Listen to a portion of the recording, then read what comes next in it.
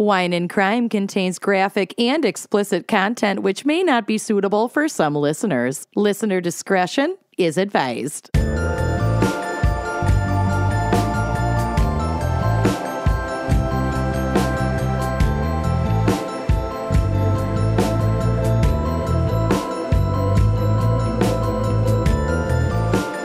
Listening to Wine and Crime, the podcast where two friends chug wine, chat true crime, and unleash their worst Minnesotan accents. You darn tootin' they do. Darn tootin'. Mm-hmm.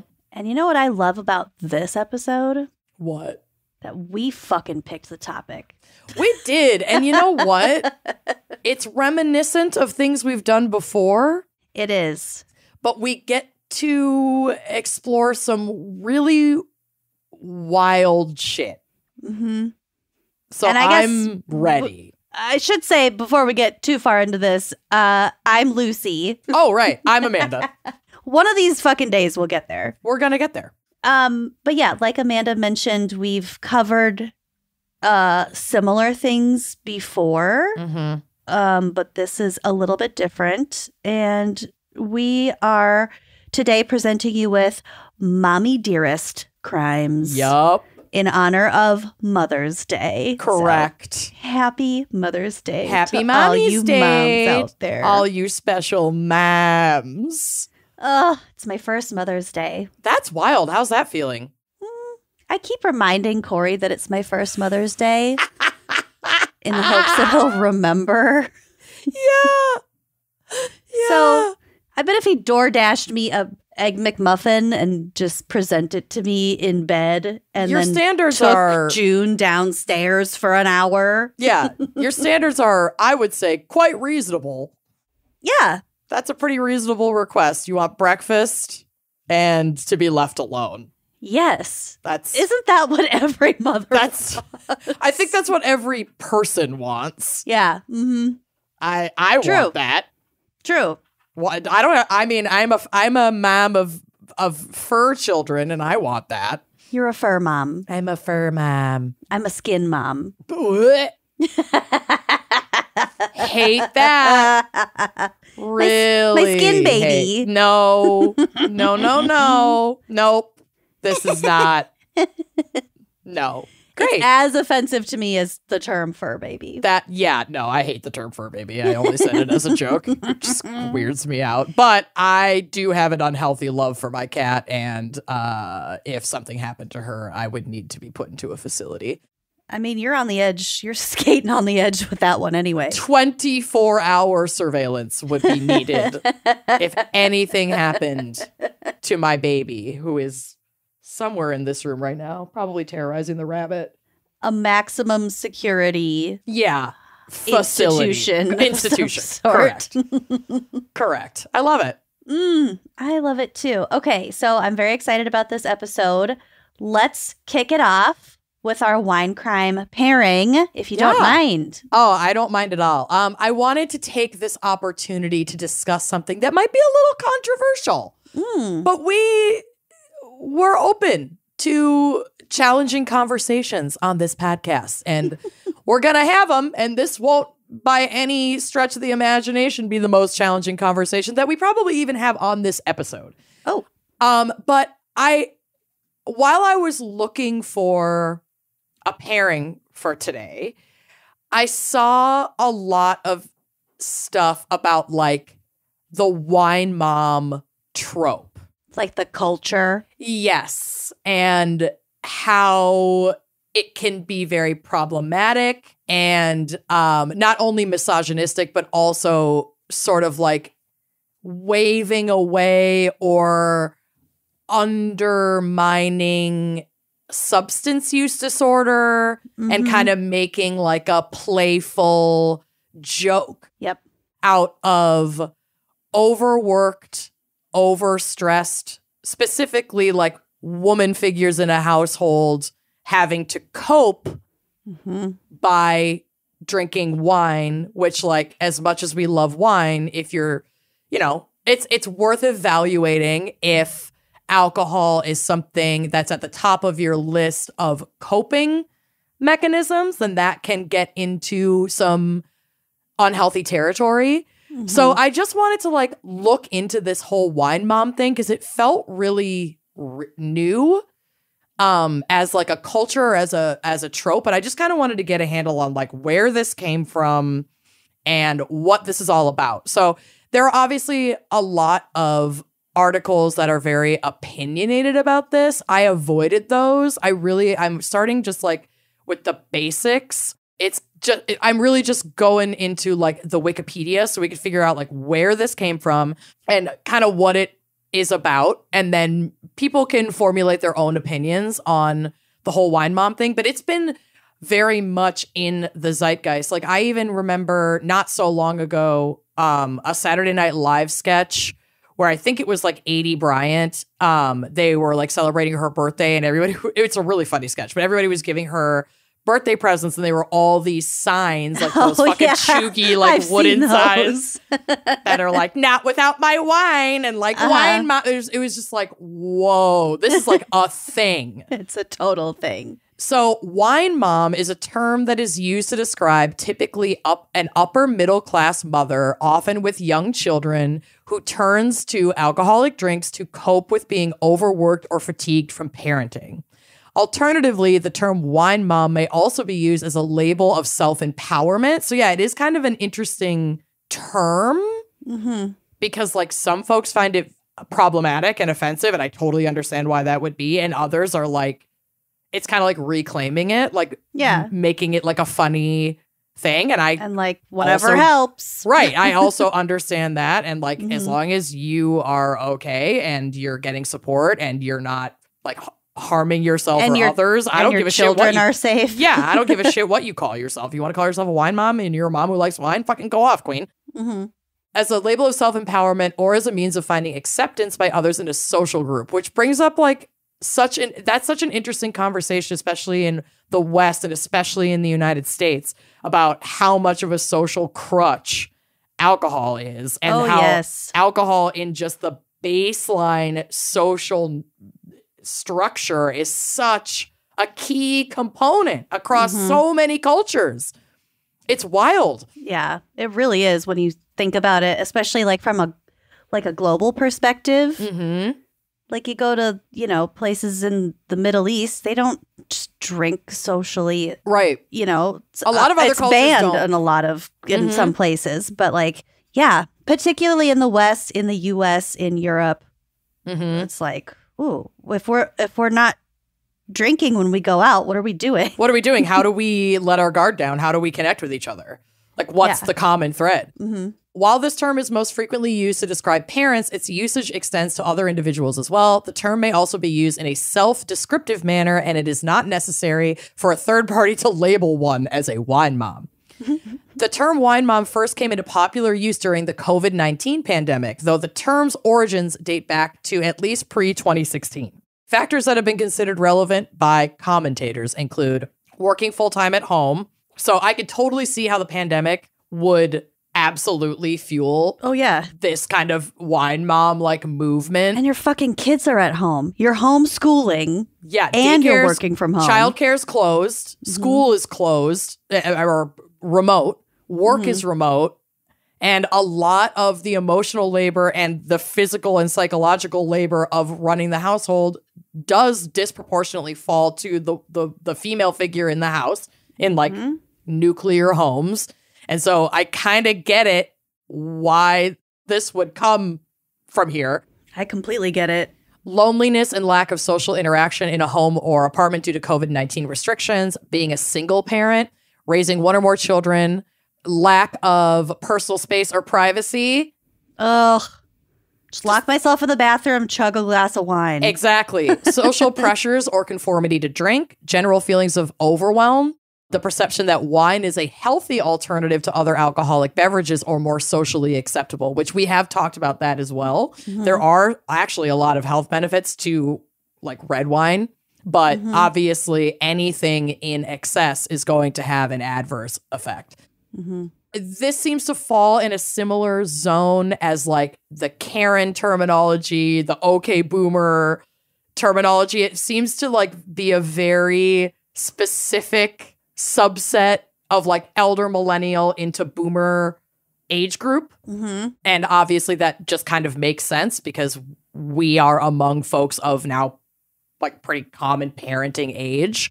But yeah, I just think it's really interesting. And there are a lot of articles out there from individuals, specifically women, who have shared their experience. Like there's this one article from Amanda Monti that was published in 2021 entitled "I Became a Pandemic Wine Mom. Here's What I Learned."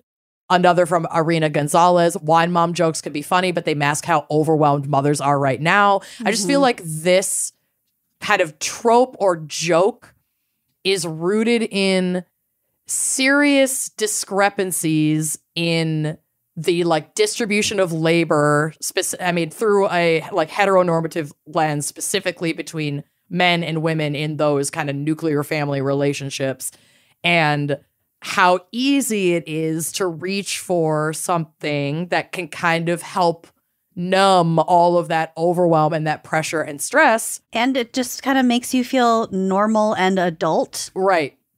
It's like, I have control over so little in my life. I can control pouring myself this glass of wine and taking a fucking moment for myself. Mm-hmm. I'm not a parent, but I can definitely relate to that.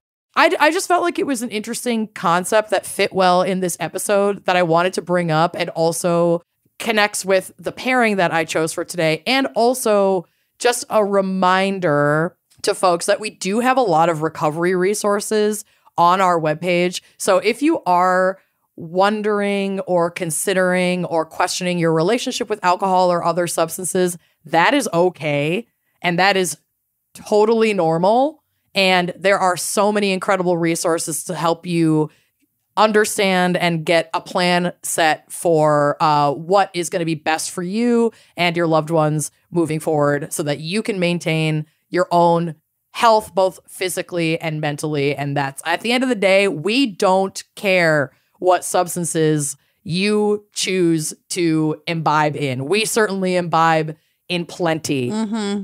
We only care about your health and your wellness, and we want to support like all of the spectrum of how that looks for people. And recovery looks different to everyone. You know, my husband does not drink anymore. He quit drinking in 2020, and we're mostly a marijuana household, and that has been a very good decision for him, both physically and mentally with his health.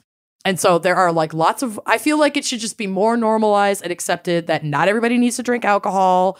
Not everybody needs to, you know, buy into the like American pressures to drink socially. Like, if your choices are your own, and don't let anybody judge you for any of them. As long as you're not fucking hurting yourself or other people, like, we don't give a shit what you do. We just want you to take care of yourself. Yeah. Oh, that's the perfect match for today's episode. I also saw a headline recently that weed moms are the new wine moms. I love that. Mm-hmm. I'm a weed mom. Yeah, you are a weed mom. mom. I'm more a weed mom now than a wine mom. I was definitely a wine mom. But I also, in my search, found this really cool website because I wanted to explore some more NA alternatives for myself. And I found this super rad non-alcoholic sparkling wine line that looks delicious and fun as hell. It's called Badass Mom. Oh. And you can order it on badassmom.com. And they do all non-alcoholic sparkling. So you can do rosé, you can do more of like a champagne style. They have really cute merch and tumblers. Cute. A lot of their website. Their website's really cute. A lot of their marketing is for people who are pregnant, which is awesome. But like, you don't have to be pregnant to choose an NA alternative when that suits you. Mm-hmm. So these just looked really fun. And then they also have these bundles that you can buy. They have wine party packs. So like, if you're putting together a baby shower or, you know, just a hangout. Baby shower. That's such a good idea. Yeah. I mean, I helped a friend with a baby shower, and I did a mimosa bar, and it was hard for me Mimosa. It was hard for me to find good NA sparkling in a liquor store. I did find some, so that there would be a selection. But this stuff looks awesome and could be an easy, delicious alternative if you still want to like celebrate and have your bubbles, but you want to avoid some of the alcohol. Badass Mom is an incredible brand. It looks so delicious. So check them out at badassmom.com. Fantastic. What a weird wine segment, but you know what? I'm just exploring things, you know? I'm trying things that are new. I think it's perfect. And I think the wine mom thing can be derogatory. A damaging trope. Yeah. And like you said, it just puts like a happy sheen on something that could very easily escalate into a serious problem. Yeah. So yeah, I think it's important to talk about, not just have it be a punchline. Mm-hmm. But if it's your punchline, great. That's you do you, boo. Yeah. Well, it's like noon, so I'm drinking sparkling water right now, personally. But I got my huge Stanley. But I am. It gets bigger every time. It literally is fucking growing. That thing is ridiculous. It's growing something. No, it's not. I wash it all the time. I'll definitely be getting my wine mom on tonight because Blortney and I are definitely going to see Tom Sandoval's shitty band. So jealous. We're doing one of those like, we're going to check it out so you don't have to moments. And I have my Ariana Madix 1-800-BOYS-LIE t-shirt to wear. Yes. So, yeah, I'm saving myself for like the 2 cocktails and the joint that I'm going to have tonight to cope with the sound of Tom Sandoval's voice. He's going to get so sweaty. Oh, it's going to be vile. I am not getting close to that stage. I want to keep a safe distance. You get blasted in the face with like a trumpet. I don't want to get trumpet blasted. I don't want to see his nipples too clearly. I don't want to experience any droplets of any kind. Oh, yeah. No spray. No spray. No mist. So, yeah. You're going to have to tell me about the merch table, though, because I'll send you pictures. You know I love merch. I'm not going to buy any of it because I'm not giving him more Just money. Send me a picture of I'll send you a picture. If you want to send him money, you can Venmo me and then I'll get you the merch. That's what I'm getting at. You monster. Okay. You're paying him. You're going to his show. That's why I said I don't want to pay him more money. Oh, okay. I'm doing this as a sacrifice for my VPR homies. It's like going on safari. I'm taking one for the team. Okay. I have to experience this moment in the cultural zeitgeist. And I would regret it if I didn't say yes when asked if I wanted to go. Well, you're also balancing it out with seeing Phaedra on Sunday. I am seeing Phaedra on Sunday. Oh, God bless. It's going to be a good weekend. Jealous. All right. Well, let's get to our break so we can get to Sandoval sooner. Let's do it. Let's hear a quick word from our sponsors. May is Mental Health Awareness Month, and Talkspace, the leading virtual therapy provider, is encouraging people to talk it out in therapy. Mm-hmm. Opening up to a therapist might feel uncomfortable, cathartic, exhausting, or exhilarating. People have all different experiences, but one thing is certain: if you keep talking or texting with a licensed therapist, you'll gain insights and uncover truths that you can only find in therapy. Get those personal breakthroughs and judgment-free support by signing up for Talkspace.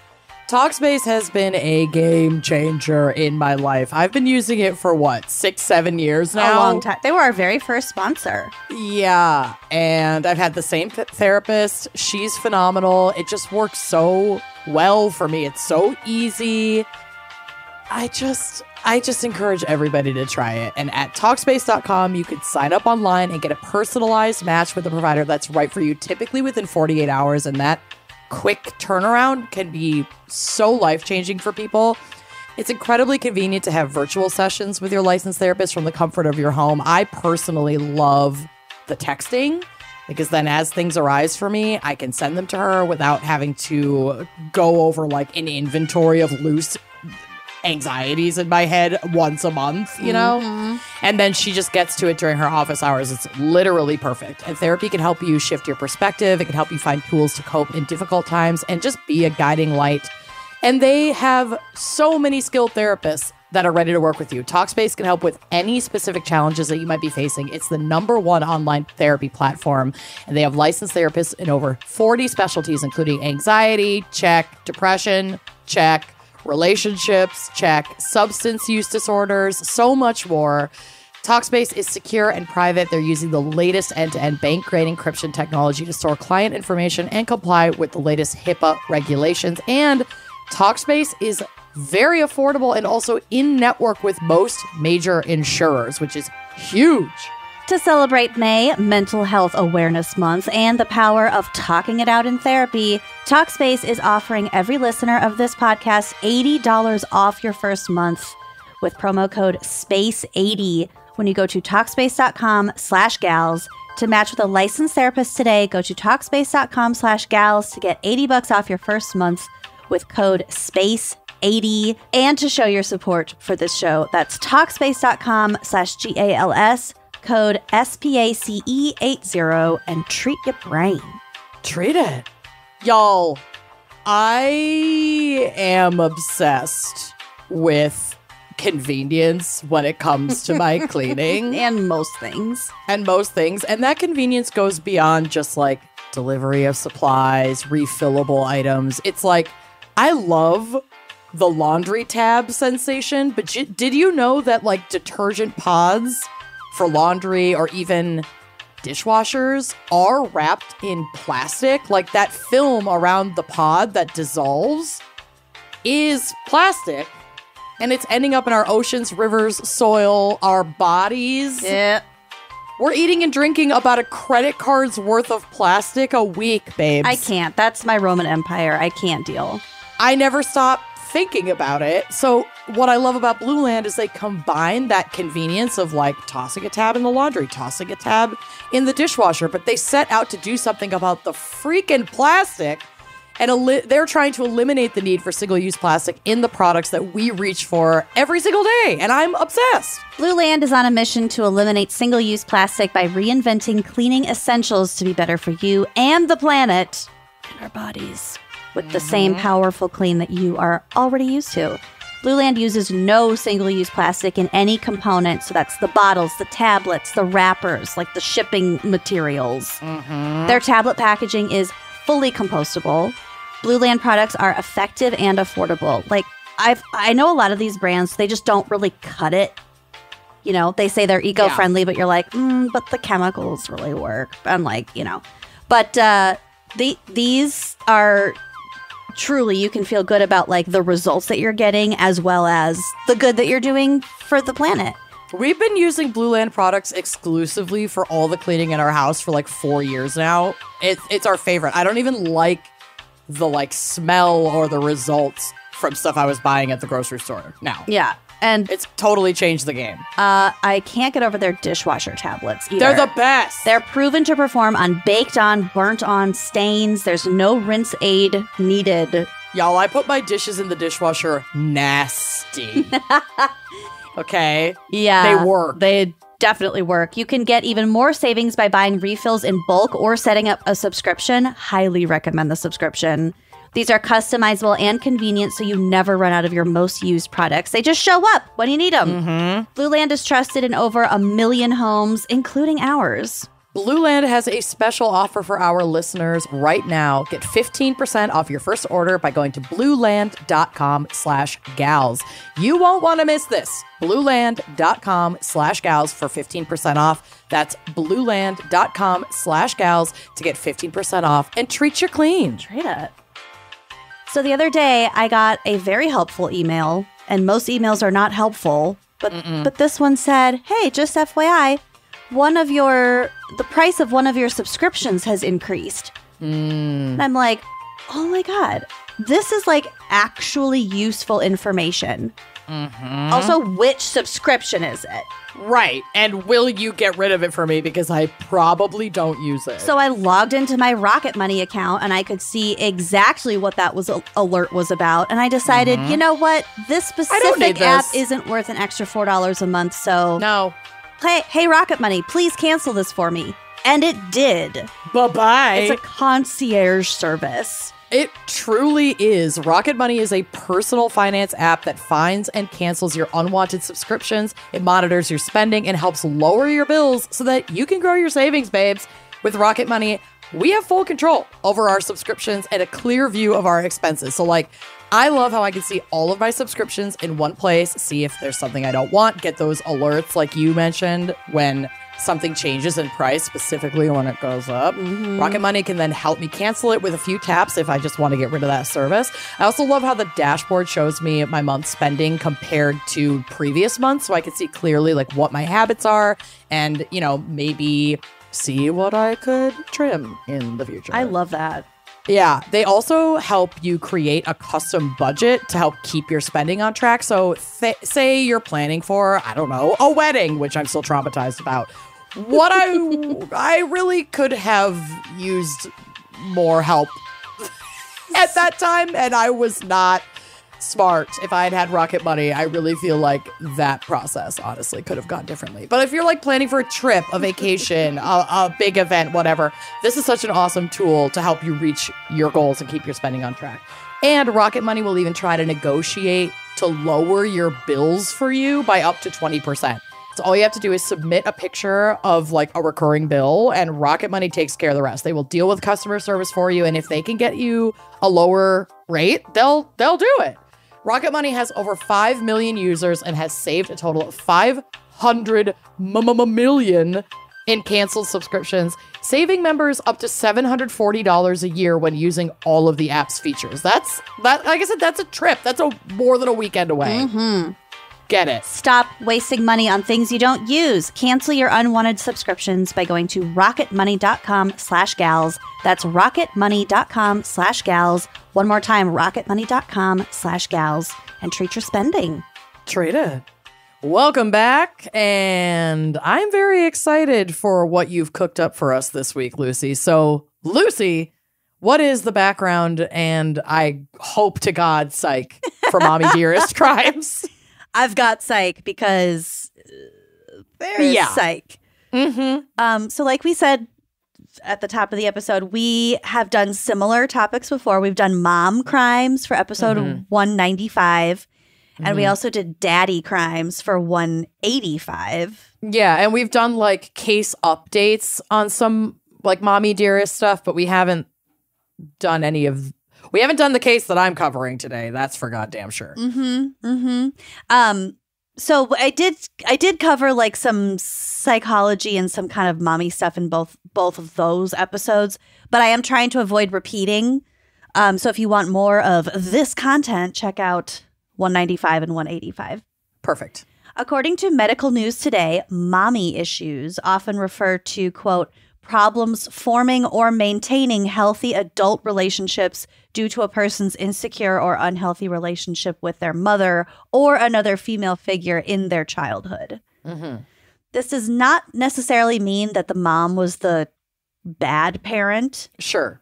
In fact, an overprotective or overly permissive mother-child dynamic can have its own kind of toxicity. Abusive or absent or best friendy or super doting or whatever the parenting style might be can be on, either end of the spectrum or anywhere in between. The parent's behavior impacts how the child sees themselves and their place in the world as an adult. So was this weird for you to research as a new parent? Like, did this make you think about when Junie gets older? I would have to imagine it would. It's fucking stressful. I mean, parents are incredible. Like, I'm not cut out for that shit. I mean, I think so far I'm a good mom. You're doing fucking great. You're crushing it. But doing this research, especially, I was just like, I'll set her down in her chair so I can like go poop. I don't feel like I'm abandoning her even if she's crying, and it's not the same. But like, she naps on me all the time. Am I being overly permissive? I don't think that I'm falling into any kind of cycle where she's gonna have like fucking issues when she gets older. I also think right now it's a little too early to like ascribe these things because like an infant's needs are so different from a toddler and then a preteen and then a teenager. Like parenting evolves as the child gets older too. Yeah, it's definitely and too so early. You're just meeting her basic fucking needs right now. It's definitely too early to be spoiling her. 1,000%. It's not possible to spoil an infant. No, definitely not. But yeah, like thinking about like the next few years and the next 18 years and like until she's an adult, then it'll be really interesting to see, because I feel like I am exactly like my mom. So if June is, you have exactly a great like relationship with your mother too. I really do. You really do. I think I'm a pretty well functioning adult. Yeah, you're doing great. I mean, I would trust you as my emergency contact. I'll be your emergency contact. It's all right. My sister is my emergency contact and my husband. Probably for the best. I don't even think I have like your mom's cell phone number.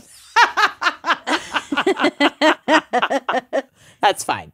But yeah, I can name 10 way worse moms than my mom. Oh, for sure.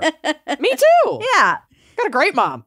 Yeah. But like as the child, you look at your mom, your parent, and you're like, oh, that's how adults behave. Like that's how I'm going to behave. That's how I will be as an adult. So even if it's subconscious, even if they're very young, they're not like actively thinking these things. That is what they are. They're learning by example. Exactly. So so the parenting behavior, if it's not great, it can lead to the child as an adult having a negative self-image, low levels of trust, and other like psychologically based issues. It's also worth noting that mommy issues can be affected by either parent. So many times daddy issues are seen as like a different set of problems, and often it's girl children described as having daddy issues and boy children as having mommy issues. I think daddy issues also kind of comes across frequently as like sexual, manifestations. Whereas mommy issues are more like dependence and attachment styles. And first of all, people tend to use these terms very casually and apply them very broadly because they themselves are not clinical terms. Right. Also, I know we've talked before, it's often the opposite sex parent that has the biggest social impact on children. And yes, we will get to Sigmund Freud, don't worry. Oh, God. I think that the two concepts like mommy issues and daddy issues are sort of kept separate because your mother arguably is the more important parent early in a child's life. Sure. And so the way that their behaviors manifest and are reflected in the children's psychology can be different. Like you were saying, attachment styles versus, how women are taught to be respected by men, by their And I think it's also whatever. Obviously worth noting that this conversation that we're having is based in research that is more widely available, and we understand that research really does focus on heteronormative families. Oh, yes. And this is by no means a reflection on same-sex couples or gender fluid couples, queer couples, and their ability to parent or like what role they step into for their child. Just for the sake of this episode, things will likely be more on the binary for this segment because of the research that's available, which is like problematic in and of itself, obviously. But we only have what we can find to work with. And a lot of this research took place in like the first half of the 20th century. Right. So same-sex couples having kids was like unheard of. Yeah. And besides that, they were not studying those types of relationships. Because they were illegal. Yeah. Weren't too many out and proud in the open. Good God. In 1944, psychologist and psychotherapist John Bowlby wrote about how the different forms of attachments developed with a mother in infancy directly correlate with how adults behave. He worked closely with developmental psychologist Mary Ainsworth and found that specific aspects of how a mother interacts with their child can lead to different attachment styles in children later on. They found that there are 4 attachment styles that can occur in a mother-child relationship. So tag yourself. Oh, God. Here we go. We have take this fun quiz. Mostly B's. We have a secure relationship. So people with this attachment style are able to form secure and loving relationships with other people. They were shown love as a child and felt safe and secure with their caregiver. Mm-hmm.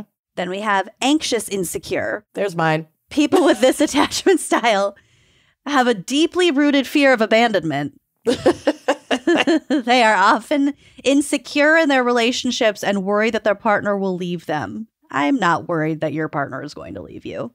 I'm not necessarily either, but I definitely have, this is definitely my attachment style. And, you know, I've been in therapy for a long time. I don't, it's not like an abandonment issue that comes from my parents. My parents were wonderful, loving parents that provided for me and made me feel loved and safe in my home. Most of it honestly comes from like medical trauma that my dad went through when I was a young teenager. And so it was losing his leg. Yeah, losing his leg and potentially losing his life. And then eventually he did lose his life.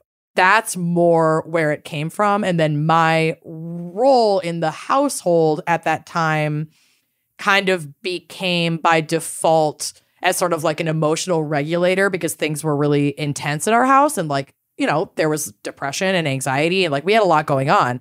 And so I know that as a result of that, something that I've worked through is like, I am very anxious about other people's emotions in a room. And that definitely comes up in my marriage where I like ask my husband all the time, like, are you mad at me? Or like, did I do something wrong? Like, because that's childhood shit that I just developed. Mm-hmm. So it's worth noting that like these attachment styles can come from all kinds of different life experiences and trauma that you may experience that aren't just from, you know, a parent, your mother holding you when you were an infant. Exactly. Putting you down to shit for too long.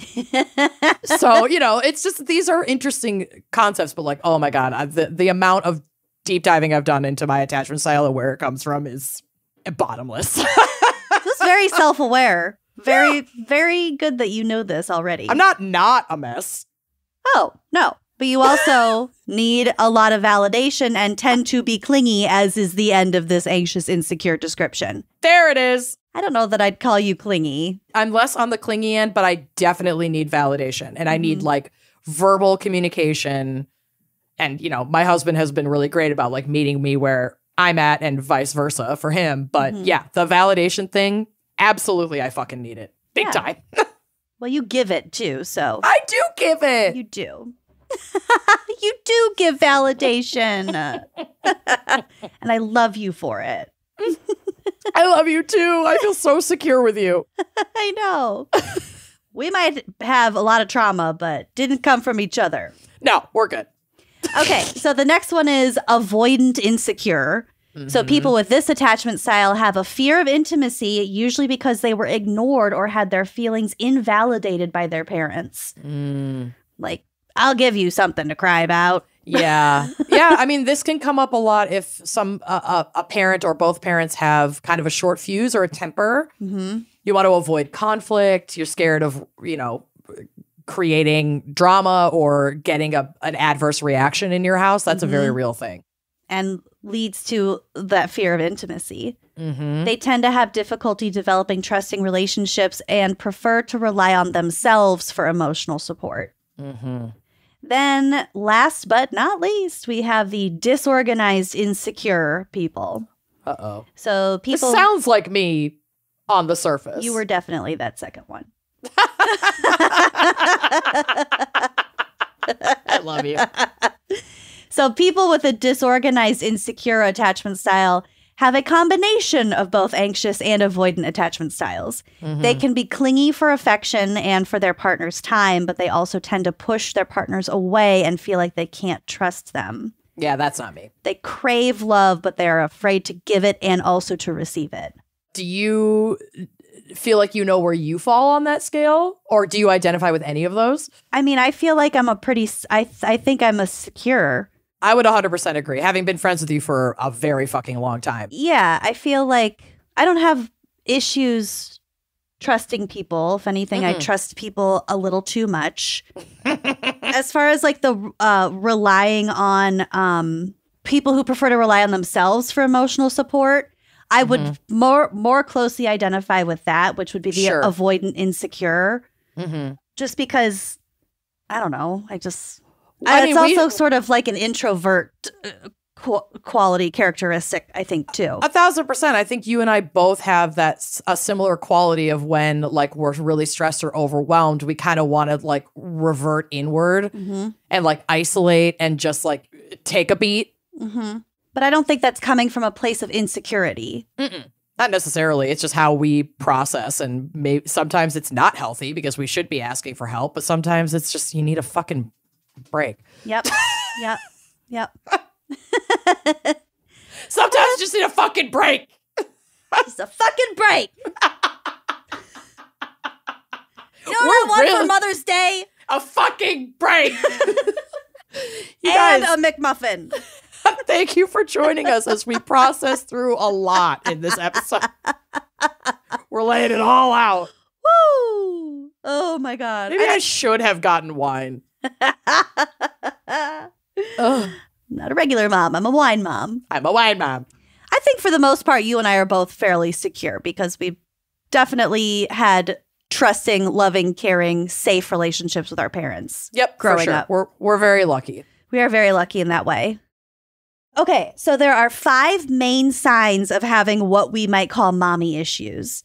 And again, while each case is dependent on multiple factors specific to one's childhood experience, mommy issues can be characterized by the inability to experience deep connections, clinginess, the inability to be affectionate, being overly critical, and also dependency. Okay. Mommy issues also manifest differently in men versus women. Again, talking on the binary here. In men, some signs can include always needing to stay in contact with their mother or never wanting anything to do with their mother. Could be having a disrespectful attitude towards women, insecurity, cheating, or a sense of entitlement. Okay. In women, some signs can include low self-esteem, difficulty trusting others, having very few female friends, and having difficulty setting boundaries. Interesting. So, yeah, it can manifest differently. Again, there's a lot of overlap between so-called mommy issues and daddy issues. Right. But at the end, it's about attachment styles.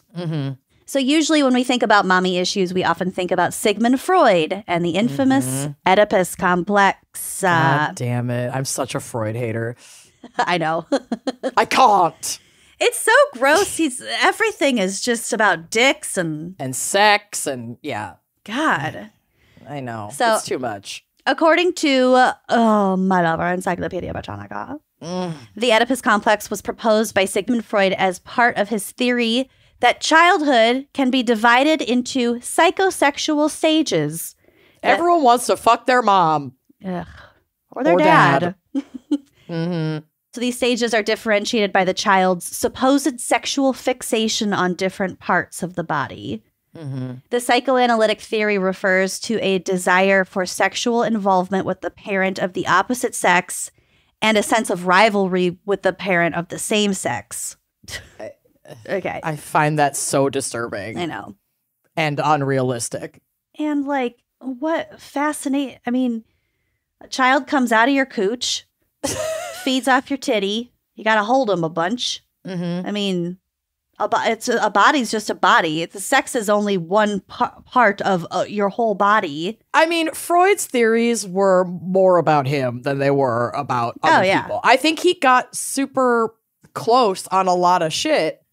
And to the point where it's like everyone wants to have sex with their mom and their dad. Like, okay, no. But your parental figures are often, like we talked about earlier, the example of how adults treat each other, how adults in a romantic relationship interact with each other, like how it's, what the expectation is. That is completely true and makes sense. Yeah. I just feel like Freud takes it to such a gross place. Like, kids aren't thinking about sex. Little children are not thinking about sex. No. And they shouldn't be. They shouldn't have anything to do with it. gone wrong. And because like everyone wants to explore their body and like see what can fit in their nature's pocket or like see how hard they can tug their ding dong doesn't mean it's not sexual. Yeah. We all experience exploration, figuring out what we've got. How many Barbie legs you can fit up your butt. Exactly. 4. Just kidding. Yeah. Minimum. Minimum. Gross. Okay. So he attributed the complex to children aged 3 to 5, the Oedipus complex, and said that the stage ended when the child started to identify with the parent of the same sex and repress their sexual desires for the parent of the opposite sex. So apparently between the ages of 3 and 5, you start to change. If it's a girl child, you're going to hate your mom and want to fuck your dad. Oh, God. But when you turn 5, that goes away because you identify more with your mom. Great. Thanks, Freud. Yeah.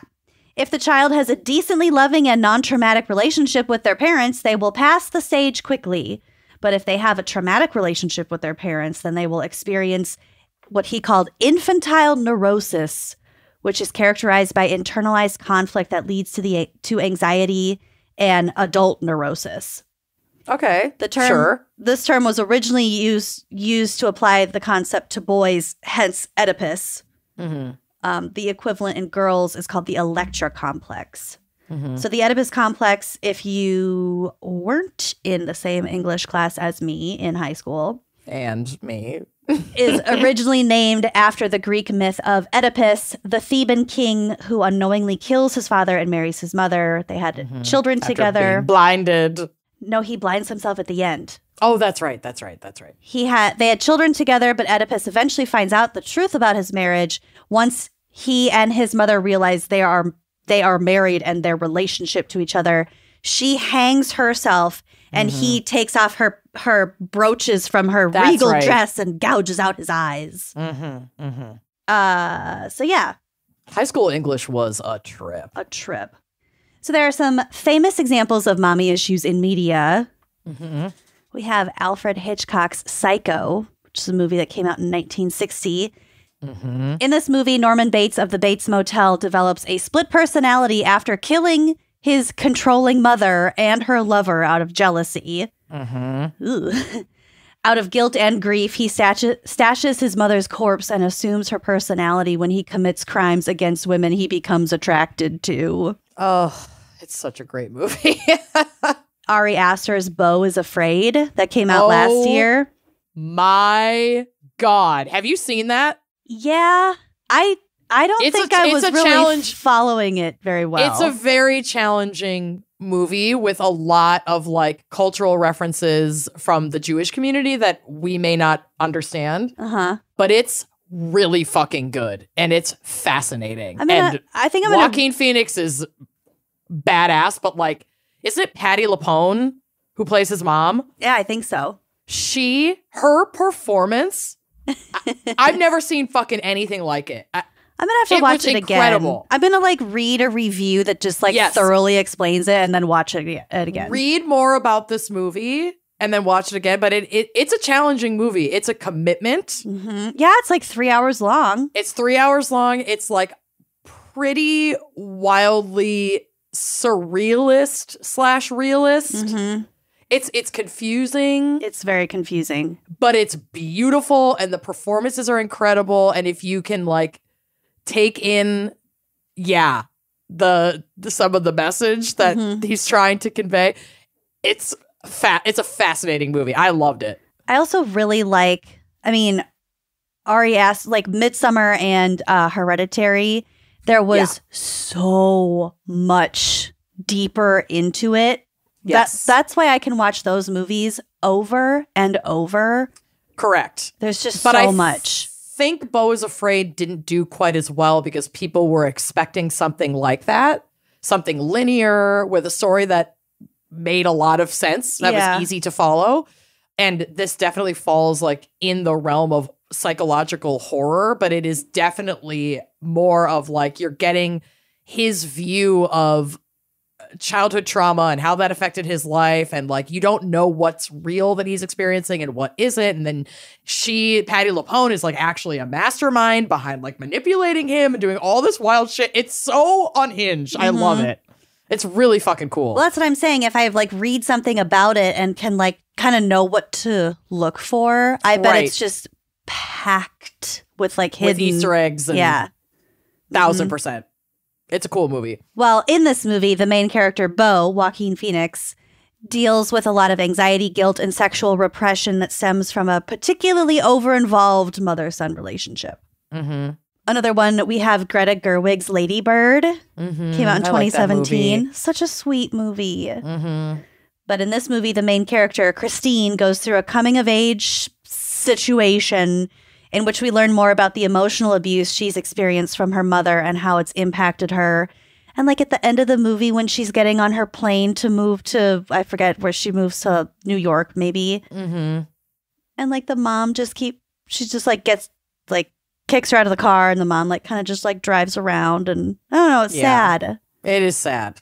It's really sad. And it shows a good perspective of not only how that affects her daughter, but then like what the mom is losing by behaving that way. It's a good movie. Yeah. And it's also a movie that's not only about that. No. I mean, it's about so much. Yeah.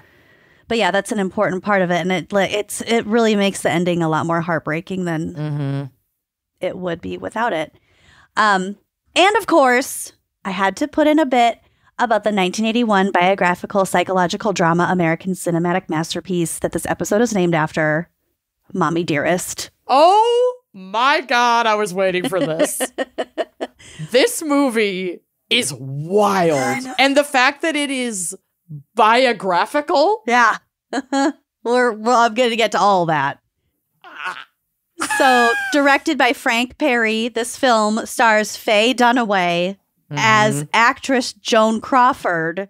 It is one of Faye Dunaway's most unhinged and incredible performances of all fucking time. It's iconic. So, I'm just doing this with my eyebrows, like, subconsciously. Yes. Her brows. I know. They're so at attention. They're so sharp. They're so amazing.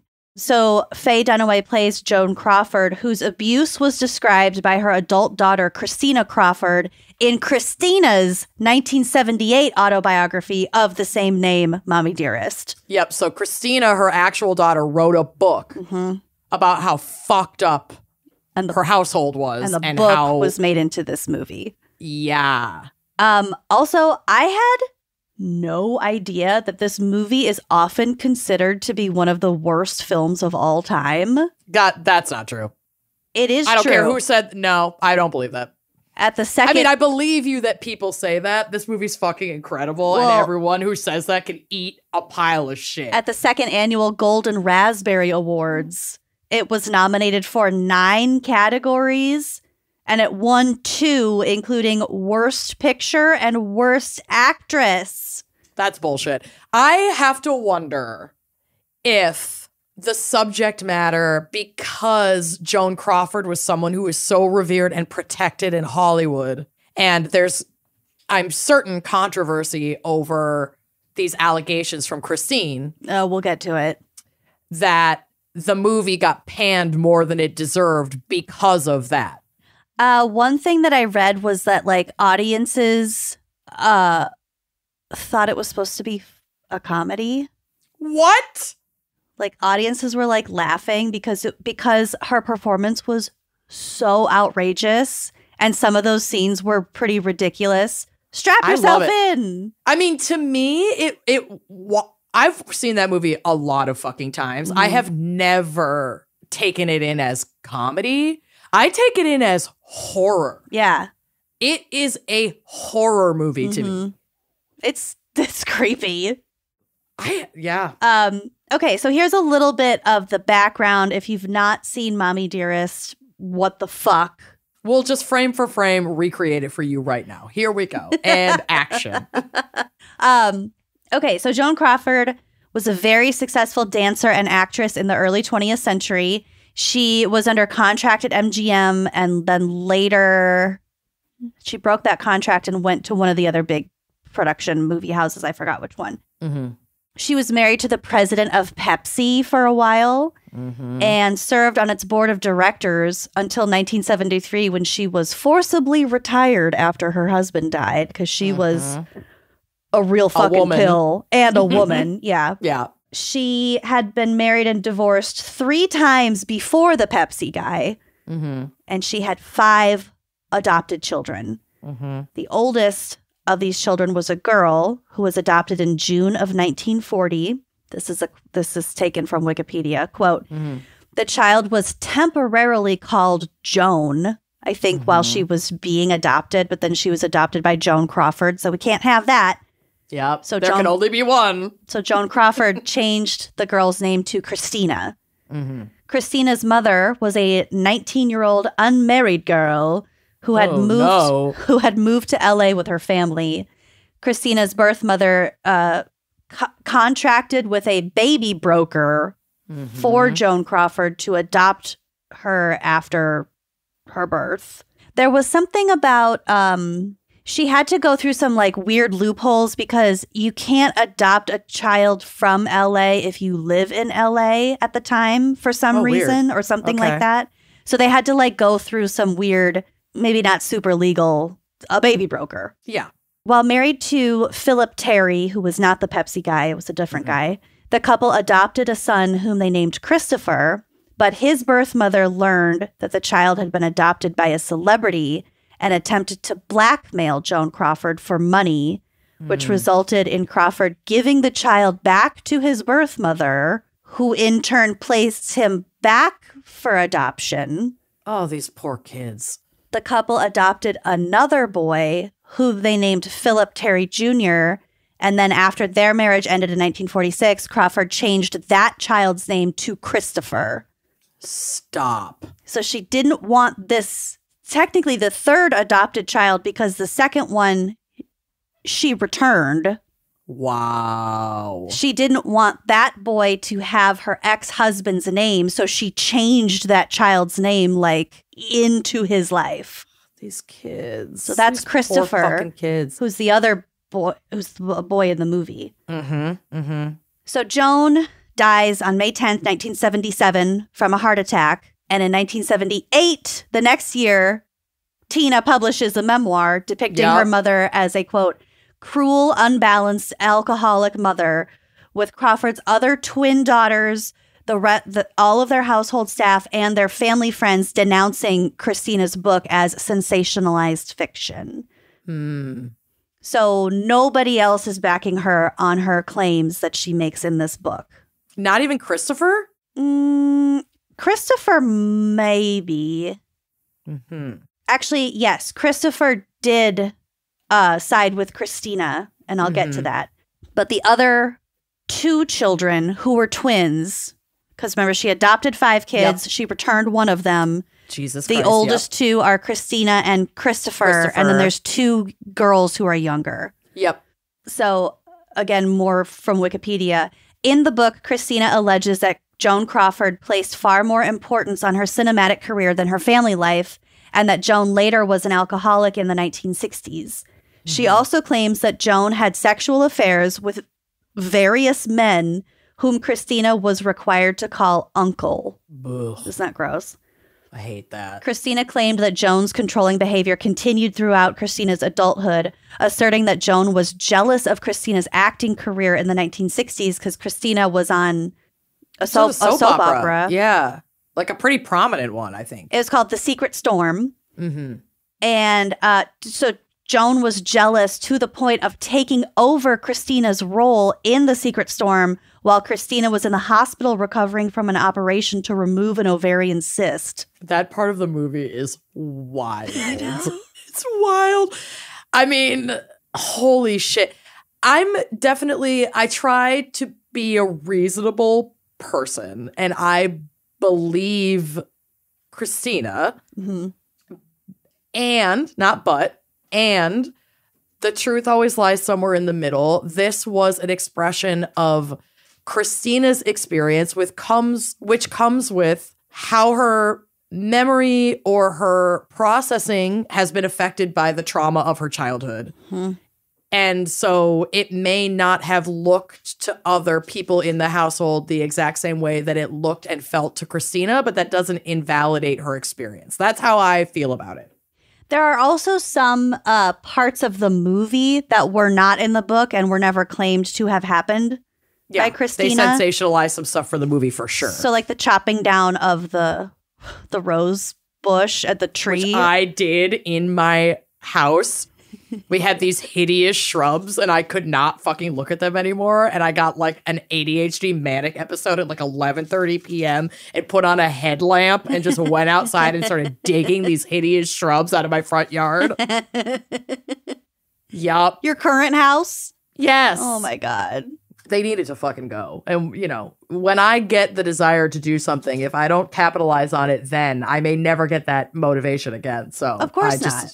I fucking rolled with it. But it was unhinged, and we were the new neighbors with the headlamp pulling the plants out in the shroud of darkness of night. You're so creepy. I love it. Yeah, I know. Also, the infamous wire hanger scene. Mm-hmm. Not in the book. It wasn't in the book, and it didn't happen.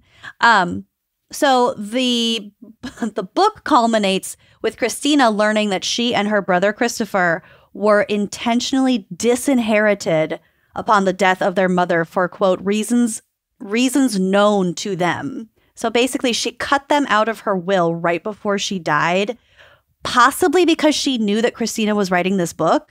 Mm-hmm. Also, possibly just because a lot of those allegations might have been Could have been true. And yeah, she's just exactly. a horrible person. It's. So yeah, we may never know. Mm-hmm. But again, if you've never seen Mommie Dearest, please do yourself a favor. Yeah, and, you know, Joan Crawford and whatever abuse she is alleged to have inflicted on her adopted children was, like, not created in a vacuum. She's also a product of a lot of trauma and a lot of fucked up shit, both in and outside of Hollywood. Mm-hmm. And so, you know, being an adopted child by itself can have a lot of challenges. And trauma. Yeah. So. And I think that this was but that there's obvious generational cycles perpetuated here on unwilling and unsuspecting children that were adopted into her home. I didn't know about the second adoption and that boy essentially being used as blackmail by his birth mother and then adopted out again. Yeah. I mean, that's fucking horrifying. Horrifying. And then that second boy getting his name changed because she hated her ex-husband. I don't know. The whole thing is it's messy. Very fucking messy. So it's messy. Good classic examples of mommy issues there. And extreme examples. Yeah. I'm glad that you and I got to dig into our own upbringing a little bit. Oh, I have absolutely loved this. So thank you so much. Thank you. That was pretty fun. And my case is horrifying. So, well, let's get to it. I would recommend bracing yourselves during our quick break and coming back ready for more traumatic stuff. Let's do it. I'm totally ready and prepared. You're not. Y'all, it's 2024. We are done with uncomfortable undergarments and uncomfortable shapewear. We're not doing it anymore. So support, see what we did there, for today's episode comes from Honeylove. And like, no matter what you're going for, Honeylove is the go-to for all things shapewear and undergarments. Honeylove has revolutionized compression technology so you no longer have to feel like you're suffocating while wearing shapewear. Plus, they won't ever roll down. These are my summer go-to for like underskirts and dresses, especially when I'm on my scooter. It protects me from chafing. It keeps me feeling covered, you know? Mm-hmm. And no matter how much you groove on the dance floor or scoot on your Vespa, that's not going to roll down. Honey Love Shapewear features lingerie-inspired design details that you'll want to show off and is made with breathable fabric. Hello, summer protection in breathable fabric. Get out of here. That keeps you nice and cool. For a limited time only, you can get Honey Love on sale. Get 20% off your entire order with our exclusive link, honeylove.com/wine. So support our show and check them out at honeylove.com/wine. Tell us more, Lucy. Yeah. Oh, so Honey Love is mostly known for like shapewear, but all of their things I am hooked on because of just how smoothing everything is. Oh, their bras are so comfortable too. Their bras are insanely comfortable, and like I don't know, I got very unique tooties. So You do. They're very unique. They're gorgeous, and the cup, one of my cups may overflow with sometimes, or maybe the other one there's like a gap. And with Honey Love, this is one of the only bras that I have that you can't tell. Like it's so smoothing. Like Amanda said, this lingerie inspired fabrics. It's just gorgeous.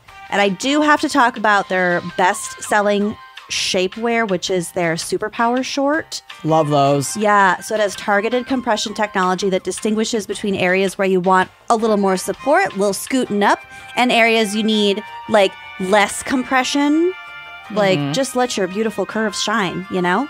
Their Signature X targets and sculpts your midsection without squeezing those natural curves. It's designed to work with your body, not against it. So it's not like, you know, take a deep breath. You need two friends to like put it on and then shove you in, peel it off at the end of the night. No, it fits so well, especially considering the fact that it doesn't roll down, which is absolutely unheard of in shapewear. So it's got flexible boning that's hidden in the side seams. It just feels like it's like molded to your body in the best way. And this piece also has like a booty lifting technology. I love the booty lifter. You know I have a lot of booty. This stuff makes my booty look BBL, baby. It looks fantastic. So they got these boost bands on the back of the thigh, which gives your bum just incredible shape. It's like a bra for your butt. It kind of is. And the last thing I'm going to praise about Honey Love, because there's so much, but like in the middle of a party and you got to go to the bathroom. Yeah. Don't worry about it, because their Power Short has a 100% cotton gusset, so you can just, you know, do your thing without taking the whole thing off. It's got a convenient opening in that area for a very easy, quick bathroom trip. It's not going to take you 15 minutes to get in and out of this stuff. Yep. So with a line full of angry people tapping their feet at you. So no matter what your event is, or even if you're just scooting around town and want to look real cute, Honey Love is the perfect +1.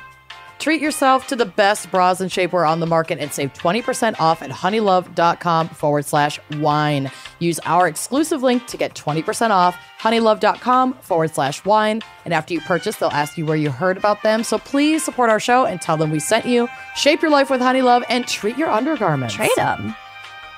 So last summer, I went to the Arts Festival, which is like my favorite weekend of the year here in Des Moines. And I got the coolest print. It was made by this like old Japanese technique where they like paint an actual fish and then put like a fabric down on it, so it's like a fish stamp. Oh, cool. It's so gorgeous, and like the fabric that it's on is just so detailed, and I fell in love with it. But I was like, man, I want to get this framed in like the best way that I can still see all of those details. Immediately, without hesitation, thought of FrameBridge. I sent it in with their secure packaging that I trust with my child. Yeah, just pack Junie right up in there. Yeah, I went through all of their beautiful frame options. I chose like a really good one that looked kind of like retro Japanese-y sort of, so it like fit the style. Got it back so fast, and it is one of my favorite things I have hanging in my house. FrameBridge is literally the best. I love it so much, and it's so easy. So you can just order online at framebridge.com, or you can visit a FrameBridge retail store.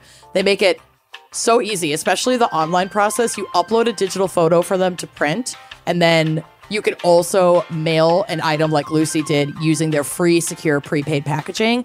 Or you could take that item, or I think even do the digital stuff in one of their 20-plus retail stores. It's on my bucket list to go to a Framebridge store.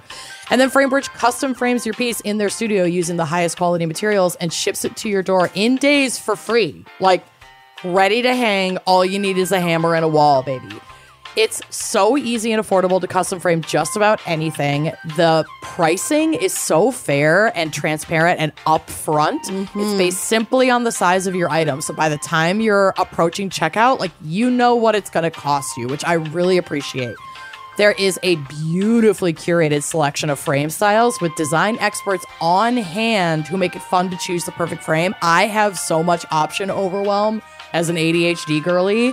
In a good way. In a great way. But I love working with the designers and be like, this is kind of the vibe I'm going for. And then they make recommendations on what frames would fit that aesthetic. And I just think it's so nice and helpful. The service is so fast. The shipping is free. And this is phenomenal for gifts, but also, like, get it for yourself because, you know, treat yourself. And they have a happiness guarantee. If you're not 100% happy with your piece, they will make it right. Their customer service is truly phenomenal. We love Framebridge. See why Framebridge has been trusted to frame over 2 million pieces. Visit framebridge.com or a local Framebridge store to get started and custom frame just about anything. That's framebridge.com and treat your walls. Shout out to Claritin for supporting this episode and providing us with samples. Y'all, I don't know how many of you listeners are in the Midwest, but, like, at least in the United States, it's spring allergy season. Yeah. And while I have gotten, like, pretty accustomed to the allergies that are normal for me here in Minnesota, I always get new spring allergies, especially when I travel. Yeah. It is so annoying. It's like suddenly it's just your allergies have just put a damper on your whole experience. And then you're like, wait, am I sick? Are these my allergies? Why is my nose so stuffed up? Why are my eyes so red? Why can't I enjoy my dinner because I can't taste the food that I have saved up to go try at this amazing restaurant? It's not fair. It's not. It's really not fun. So honestly, I use Claritin D, and you should too if you are an allergy sufferer, because luckily for those of us who live with the symptoms of allergies, we can literally live Claritin Clear with Claritin D. I love having this in my medicine bag. Yeah, so this double action combination of prescription strength allergy medicine and the best decongestant available relieves sneezing, a runny nose, itchy, watery eyes, an itchy nose and throat, and sinus congestion and pressure with ease. Truly. Some things I love about Claritin D as well is their fast symptom relief starts working on allergies with nasal congestion in as little as 30 minutes. So if I've, like, landed somewhere new and I start to notice, like, uh-oh, I'm allergic to something and your plant's here, people, I could pop that and I'm going to start getting relief in about half an hour. And you can get non-drowsy relief of allergy symptoms. Especially good when you're traveling and you want to experience a new place. With Claritin D, you can still make the most of your day without compromise. So if you are ready to live life as if you don't have allergies, it's time to live Claritin Clear. Fast and powerful relief is just a quick trip away. Find Claritin D at the pharmacy counter. Ask for Claritin D at your local pharmacy counter. You don't even need a prescription. Go to Claritin.com right now for a discount so you can live Claritin Clear and use as directed. Okay, so this is a brutal and heartbreaking story. Okay. I know that many folks have heard this. It's quite famous, specifically because of a viral photo that we will get to. But, you know, in the event you're listening and you have not heard this story and possibly have seen the photo but don't know the truth behind it, we'll break it down. I don't know what you're getting at. When you see the photo, you'll know exactly what I'm talking about. So I'm just going to dive in here. Married couple Jennifer Jean Hart and Sarah Margaret Hart. Sarah's maiden name is Gangler, but they end up married. So Gangler began their relationship at Northern State University while both majoring in elementary education. This was in North Dakota. When was this? Well, they were together but not married yet. They met at college in the early 2000s. Sarah graduated in 2002. Jen left school without graduating. Okay. Jen was the bigger personality of the two women. She was confident, funny, a bit in your face.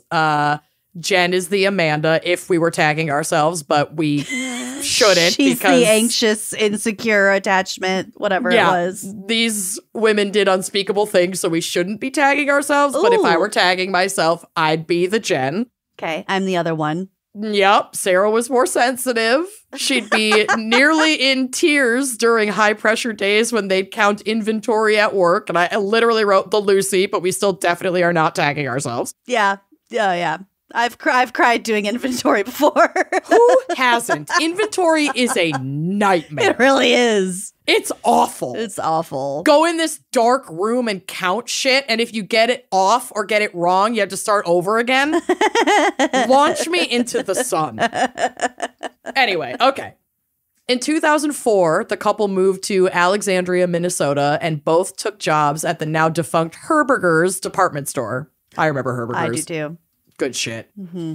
Their move to Minnesota brought freedom to their relationship. They had been closeted in South Dakota, calling each other friends or roommates, but they felt safe to come out and be open about the nature of their relationship in Minnesota. But we're not allowed to like them? No. Okay.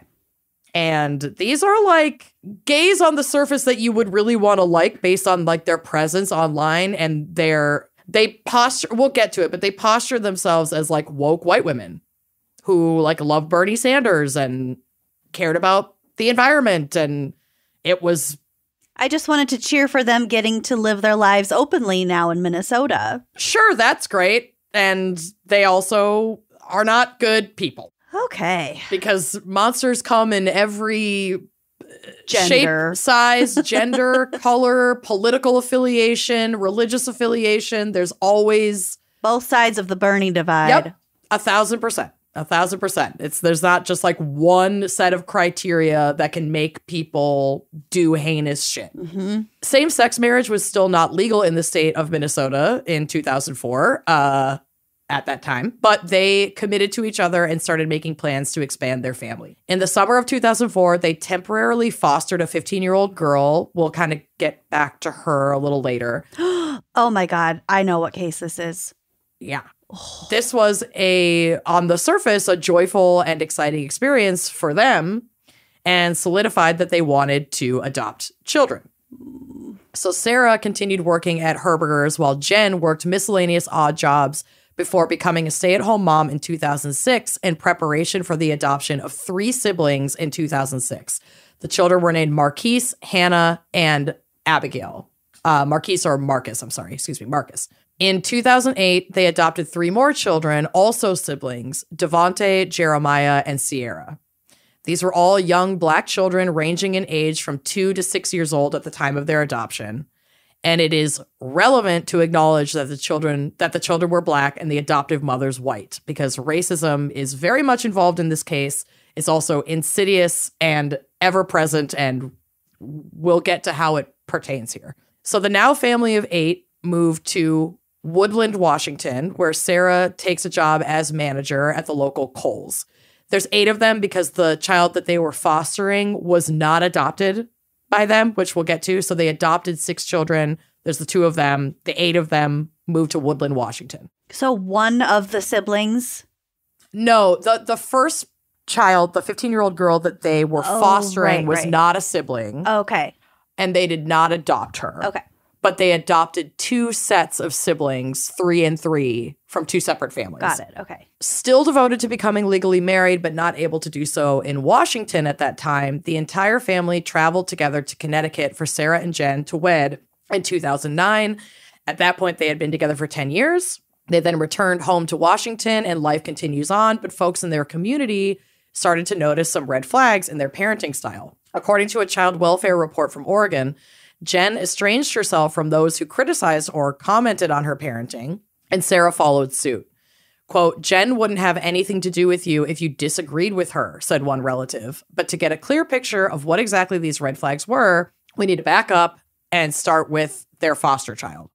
So prior to adopting, the Harts had fostered a 15-year-old girl in the summer of 2004. The foster that had brought so much joy and confirmed they wanted to adopt a family. Well, according to a coworker/friend, they immediately started complaining about this child. A 15-year-old foster child. Like, things are not going well for that kid. If you are in the system at all. But, like, imagine the trauma that poor child brought into their household. And these parents, foster parents, are just bitching about her. Yeah. Saying things like, quote, she's the worst. And saying that she would eat food out of the garbage, which is something that this little girl, who is now a woman, denied ever happening. She was still being fostered by the Harts when they were planning to adopt the first set of siblings. And according to her, the Harts had told her that they would foster her until she aged out at 18 and showed her pictures of the children they were planning on adopting, talking about how she would be a big sister and that she would need to set a good example for them. And it was got excited. Yeah, it was very exciting for this child. She was looking forward to having allies in her home and having family in the form of siblings. And a week before their first 3 children were due to arrive, the Harts dropped this girl off at a therapist's appointment and never picked her up. Oh my God. They left her there. That is so cruel. They had the therapist tell her that the Harts would not be coming back for her. And when she was transferred to another foster home, her belongings were already there, making clear that the Harts had planned this out and just not told her. Oh my God, that is so fucked. It's so cruel. It's so cruel. Oh my God. She would later tell the Seattle Times about feeling abandoned and devastated. She had lived with the Harts for less than a year and was told that she'd be staying and getting siblings. And that would be her last stop before she aged out. Yep. It's fucking heartbreaking and bubbles up like a rage in me that I can't put into words. How some people just treat children like they're disposable. Trash. And these are the most vulnerable children among us and need to be taken in with so much care and competence and commitment. And not be further victimized like that. Yeah, and you dumped her at a therapist's office and sent all of her shit to a new foster home. That's so awful. It just makes me feel sick to my fucking stomach. The first 3 siblings adopted were Marcus, who was 8, Hannah, who was 4, and Abigail, who was 2, in 2006 from Colorado County in Texas. Their placement came on March 4th, 2006, and they were adopted that same September. So September of 2006, they were legally adopted. The second 3 siblings to be adopted were Sierra, Jeremiah, and Devontae. Sierra was 3, Jeremiah was 4, Devontae was 6, and they were from Houston, Texas. So their biological mother, the biological mother of the second set of siblings, had lost custody due to substance use issues in August of 2006. These children were initially placed with their aunt, Priscilla Celestine, under the condition that they not have contact with their biological mother. Priscilla loved these children. She wanted these children. She moved into a 5-bedroom apartment in Houston to accommodate them all. But she was also taking on the role of a single mother, and she had to work full time to support these kids. And she was in a desperate situation and got called into work. And she found herself in a bind for childcare and had their biological mother, who was in recovery and not using, come in and babysit. But this coincided with a visit from a caseworker. It was just like totally random that a caseworker showed up while the biological mother was there. That's so sad when shit like that happens. And it's like, fucking tragic. I understand and appreciate that there are caseworkers involved and stuff like that. But it's like, she's just at the wrong place, the wrong time. It really fucked shit up in this. It really fucked shit up. And the children's best interest will always needs to be the priority. And I think it can be argued that the children having contact with their biological mother, who is actively in recovery and working on, treating her substance use disorder, is in the children's best interest. And I think sometimes the courts just don't have the capacity for nuance in these situations. Mm-hmm. And now, because their biological mother came to babysit for a few hours, and knowing what we know happens in this case too, is it's just fucking sad. It's just fucking sad. So because of this visit, the children were removed from Miss Celestine's care, and this prevented Priscilla Celestine from obtaining permanent custody of the children. They couldn't even be adopted by a stable member of their family who wanted them. And they had been with her for only 6 months. And then in another 6 months, they would be moved across the country to start living in Minnesota with the Harts, strangers, white women who they've never met. Yeah. Priscilla continued to fight for the children for 3.5 years, but was stymied at every turn. She sought the help of attorney Shonda Jones, who, after reviewing and taking her case, felt strongly that racism in the foster system was playing a role here, with the powers that be ultimately deciding that 2 progressive white mothers in Minnesota would give these kids a better life than any of their black family members. Quote, I don't believe that Miss Celestine had ever had as much as a traffic ticket. She went to work, home, and church, she says. The court seemed to have had a complete disregard for her. Sherry David, the children's birth mother, who had been clean from her cocaine addiction for 8 years, said, quote, they're so quick to snatch children from people like us, she said. But once they're adopted, they don't even check on the children. And this case highlights serious problems in the child welfare system, with systemic racism playing a huge role and lack of ongoing care playing another. So, quote, in our system, once a child is adopted, we equate it with success, and there is very little follow-up, said University of Michigan law professor Vivek Sankaran, who advocates for children's rights. Quote, we actually know very little about the well-being of how kids from foster care do after they're adopted. That is too true. And really scary. So couple that lack of follow-up with like white privilege and things that are bound to fall through the cracks, and we get into a situation like this. Quote, for the Harts, it seems likely that their whiteness netted them multiple passes despite all the warning signs, wrote Michigan State University professor Stacey Patton in the Washington Post. Another issue in this case, and my God, there are so many, was the agency the children were adopted through. So months after the adoptions were finalized in September of 2009, the private adoption agency, which was called Permanent Family Resource Center, located in Fergus Falls, Minnesota, was cited for dozens of violations, including failures to conduct adequate home studies. In September of 2009, the state put PFRC's operating license on a 2-year conditional status, an action that, quote, indicates repeated and serious violations of licensing standards, according to a spokeswoman for the Minnesota Department of Human Services. And then in 2012, PFRC was shut down entirely for dozens more such violations. Jesus. And this is the agency that the Hart family was working with. Oh, God. So much stuff just got overlooked. They just didn't care. Now, if you haven't already been thinking this, you might be wondering, how did this family afford 6 children, with Sarah being the only one with a job, working now at Kohl's as an assistant manager and earning around $45,000 a year, while Jen was the stay-at-home parent, allegedly homeschooling the children. Well, Sarah and Jen appeared to bring in as much as $41,000 additional dollars a year from various payments intended for the children's well-being through various programs. The family received $2,000 a month in unspecified, quote, adoption assistance, had collected approximately $270,000 from the state of Texas, and 2 of the children yielded about $11,000 a year from the children's, quote, stepfather, who is still paying child support. So Texas allegedly, or at least at this time, holds parents responsible for children in foster care, but it's unclear why these payments continued after adoption. There seem to be endless systemic missteps in this case that just allowed the Harts to continue not only profiting off of the children, and it seems very clear to me that the money was an incentive, and they continuously sought adoption through this sketchy agency in Minnesota that would source children essentially through Texas that had these lucrative kickbacks. That is so creepy. Like, I understand horrifying why there are incentives to foster and adopt kids. Of course. And that support is necessary. But there are a lot of people who just use it as like a foster farm.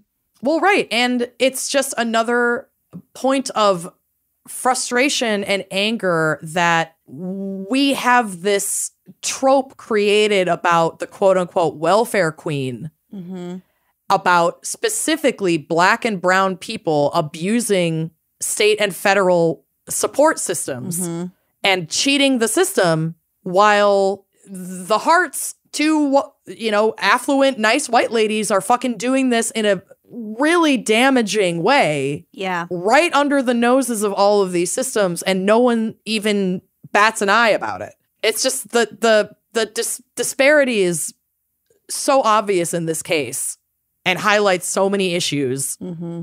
It's hard to fucking clock all of them. And I know that I will miss them because I'm also a white woman, but it's just like, it's important to look at this shit. Mm-hmm. Most families who adopt children out of foster care from Texas get monthly payments that range from $400 to $545 per child to help cover care costs until the child turns 18, which is likely why all 6 were adopted from Texas. They weren't exactly raking in cash from these adoptions, but the Harts did have debts and some financial troubles, and these financial incentives kept them afloat. Mm-hmm. So the systemic red flags have been glaring, but alongside all of this, so were the personal red flags with the Harts, specifically Jen. She was like obsessed with social media. In a 2006 She's the Amanda. Yeah.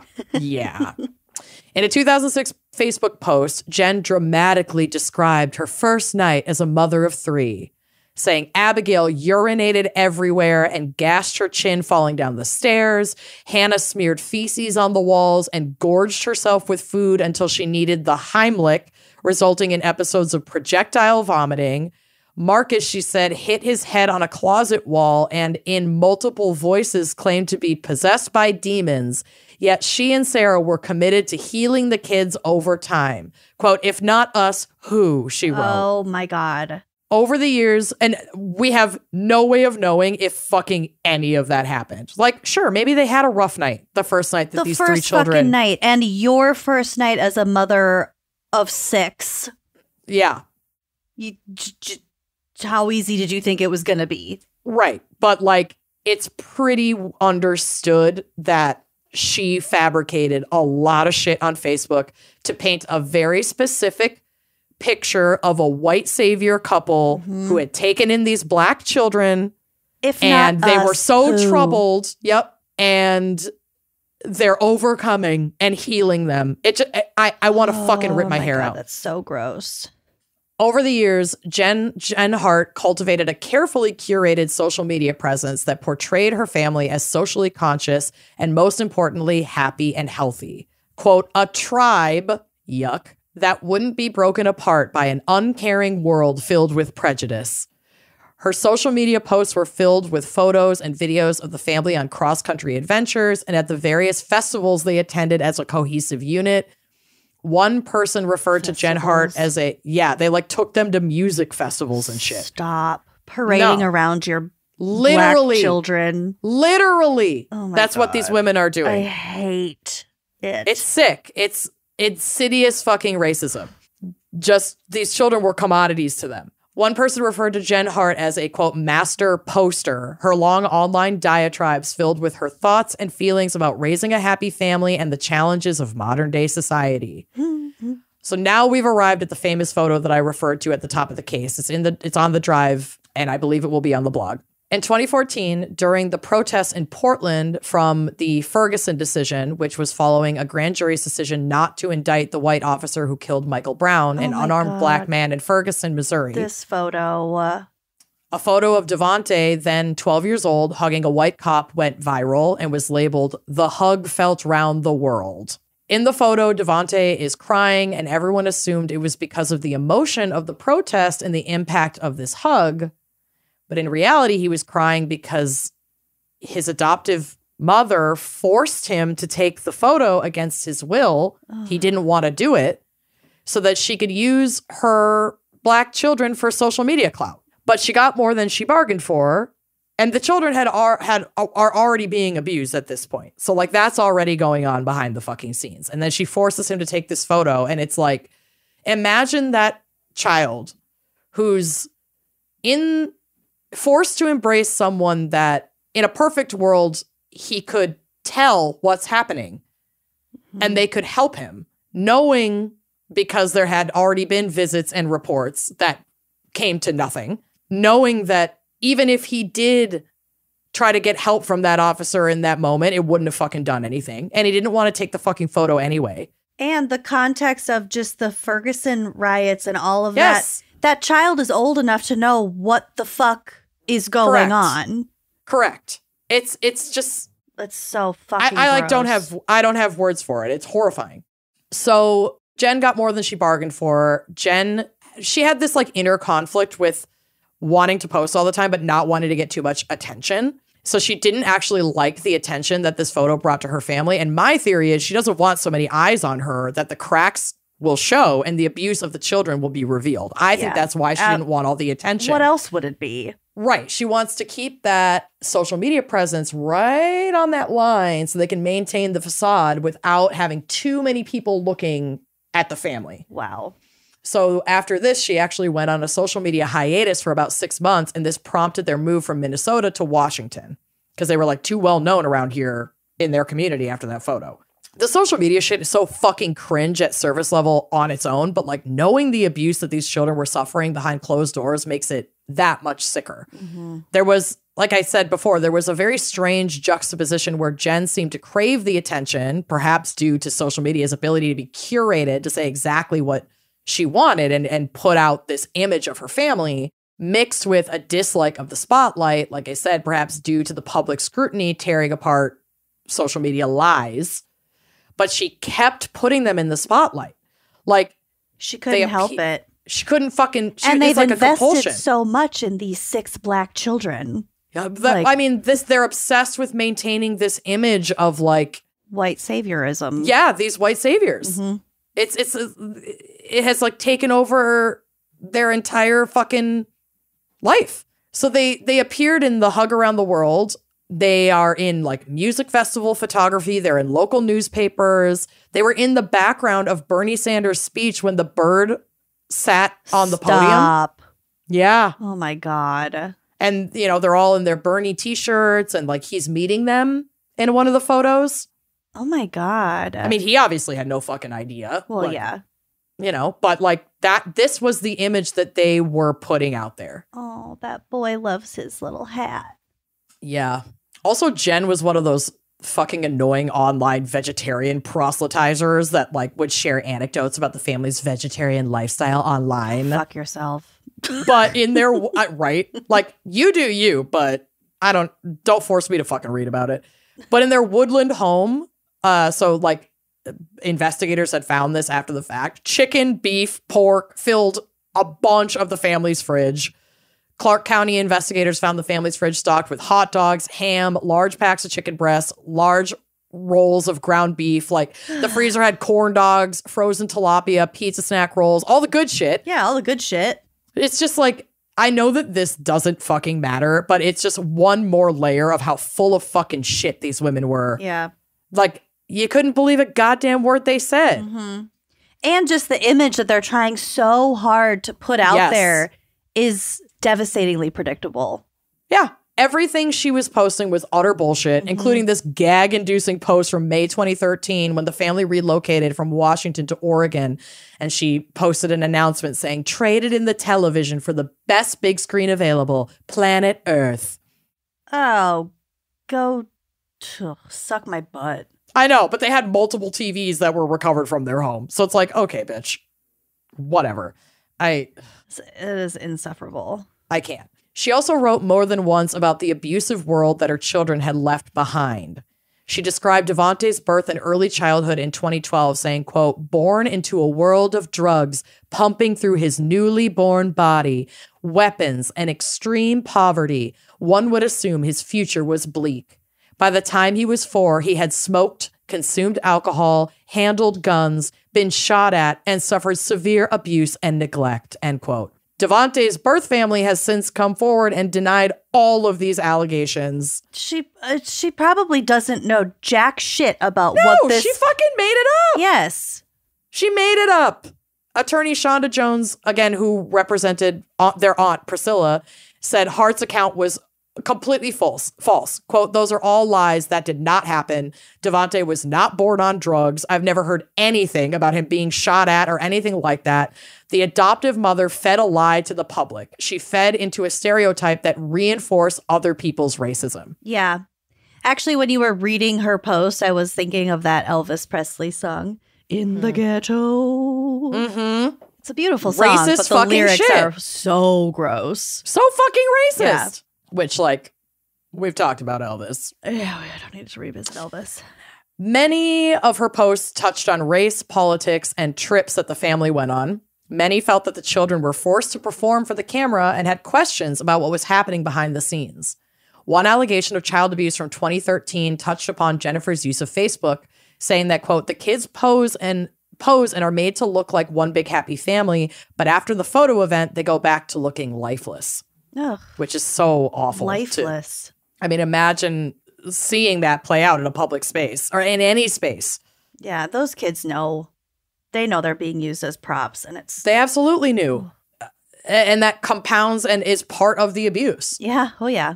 Another person who knew the family reported that Jennifer Hart liked to, quote, parade the children around at music festivals and stage them for photographs, but then gave them little attention otherwise. Sarah Hart also was described in the documents as being, quote, very cold to the children.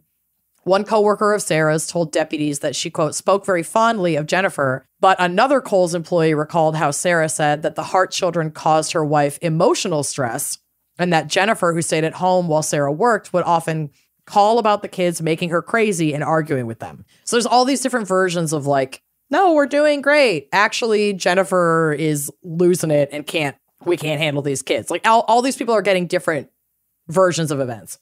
It's because they're just so full of shit that you can't tell what's true and what's not. Right.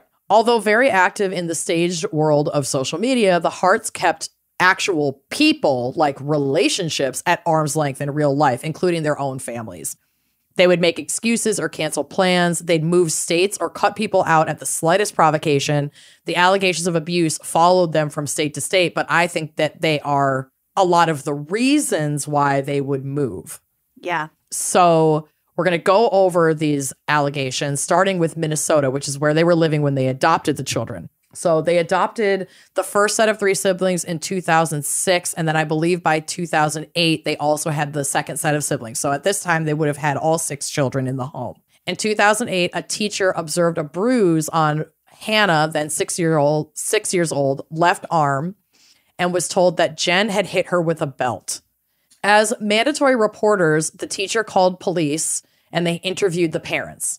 They claimed, Sarah and Jen, that they didn't know how she got the bruise on her arm, but said that she had fallen down 8 stairs in their home. Maybe that's how that happened. Yeah, maybe. Asked by a Minnesota investigator about disciplinary action in the home, quote, the children talked about not getting supper, getting sent to bed without food, being made to stay in bed all day or stand in the corner silent for a long time. Being made to stay in bed all day? All day. Within weeks of these allegations, all of the children were pulled from public school for the rest of the year by Sarah and Jen. They're just hiding their bullshit. That's correct. They were re-enrolled the next fall, but Jen later told a social worker that this was a requirement of the adoption agency. And from a legal standpoint, nothing happens.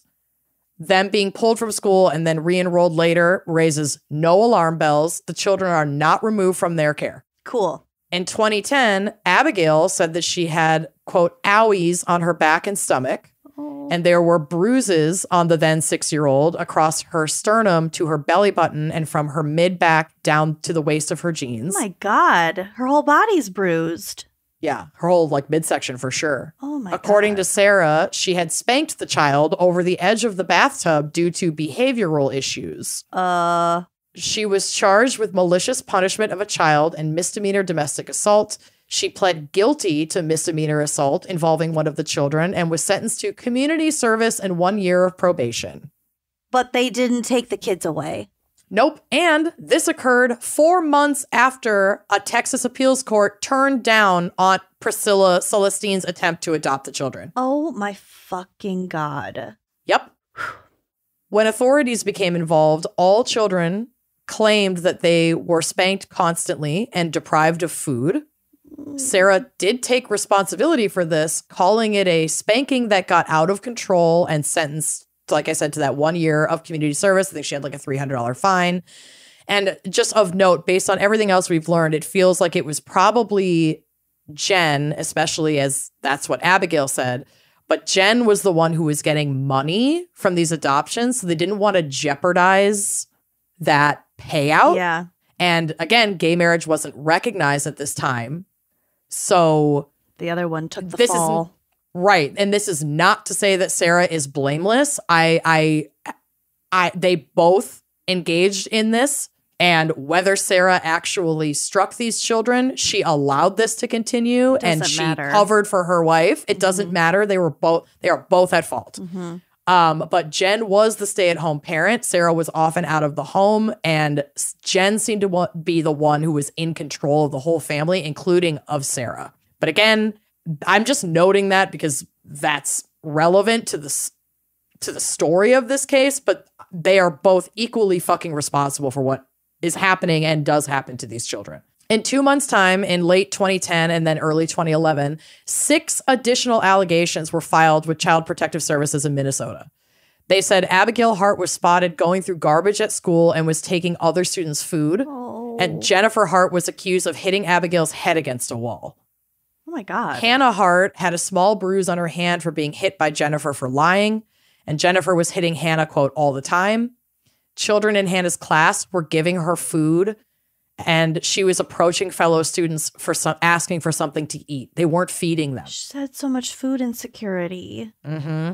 These kids are so young. They're so young. Hannah told a school nurse that she had not eaten all day. Sarah said that Hannah was, quote, playing the food card, whatever the loving fuck that means. What? Your child is hungry. The food card. The food card. Jesus. And suggested that they just give Hannah some water. Oh my God. Oh yeah. My God. Within weeks of this happening at the school, all 6 children are again pulled from public schools and were, quote, homeschooled from then on. Then they moved out of the state entirely. From what we know, the children were never enrolled in school again. And the family never turned in required forms for homeschooling in Oregon or Washington. So if they were homeschooling them in Minnesota, maybe they turned in a form just to be able to pull them out of school, but then they didn't even fucking try after they moved. They just didn't put them in school. Wow. Because obviously at school, people are going to question. Yeah. So by 2013, they've moved to Oregon. Oregon authorities are notified of the Minnesota allegations, and they open an investigation. When interviewing family and friends, 2 friends stated that the children were forced to raise their hands before speaking, like in their home. Oh. That they could not wish each other a happy birthday. They could not laugh at the dinner table. A relative also stated that Jen often erupted at the children. The quote, the kids couldn't do anything without getting into trouble, the relative said. If the kids did anything that she thought was wrong, she would snap her fingers and say, get in the corner, no food for you. Stop. Yeah.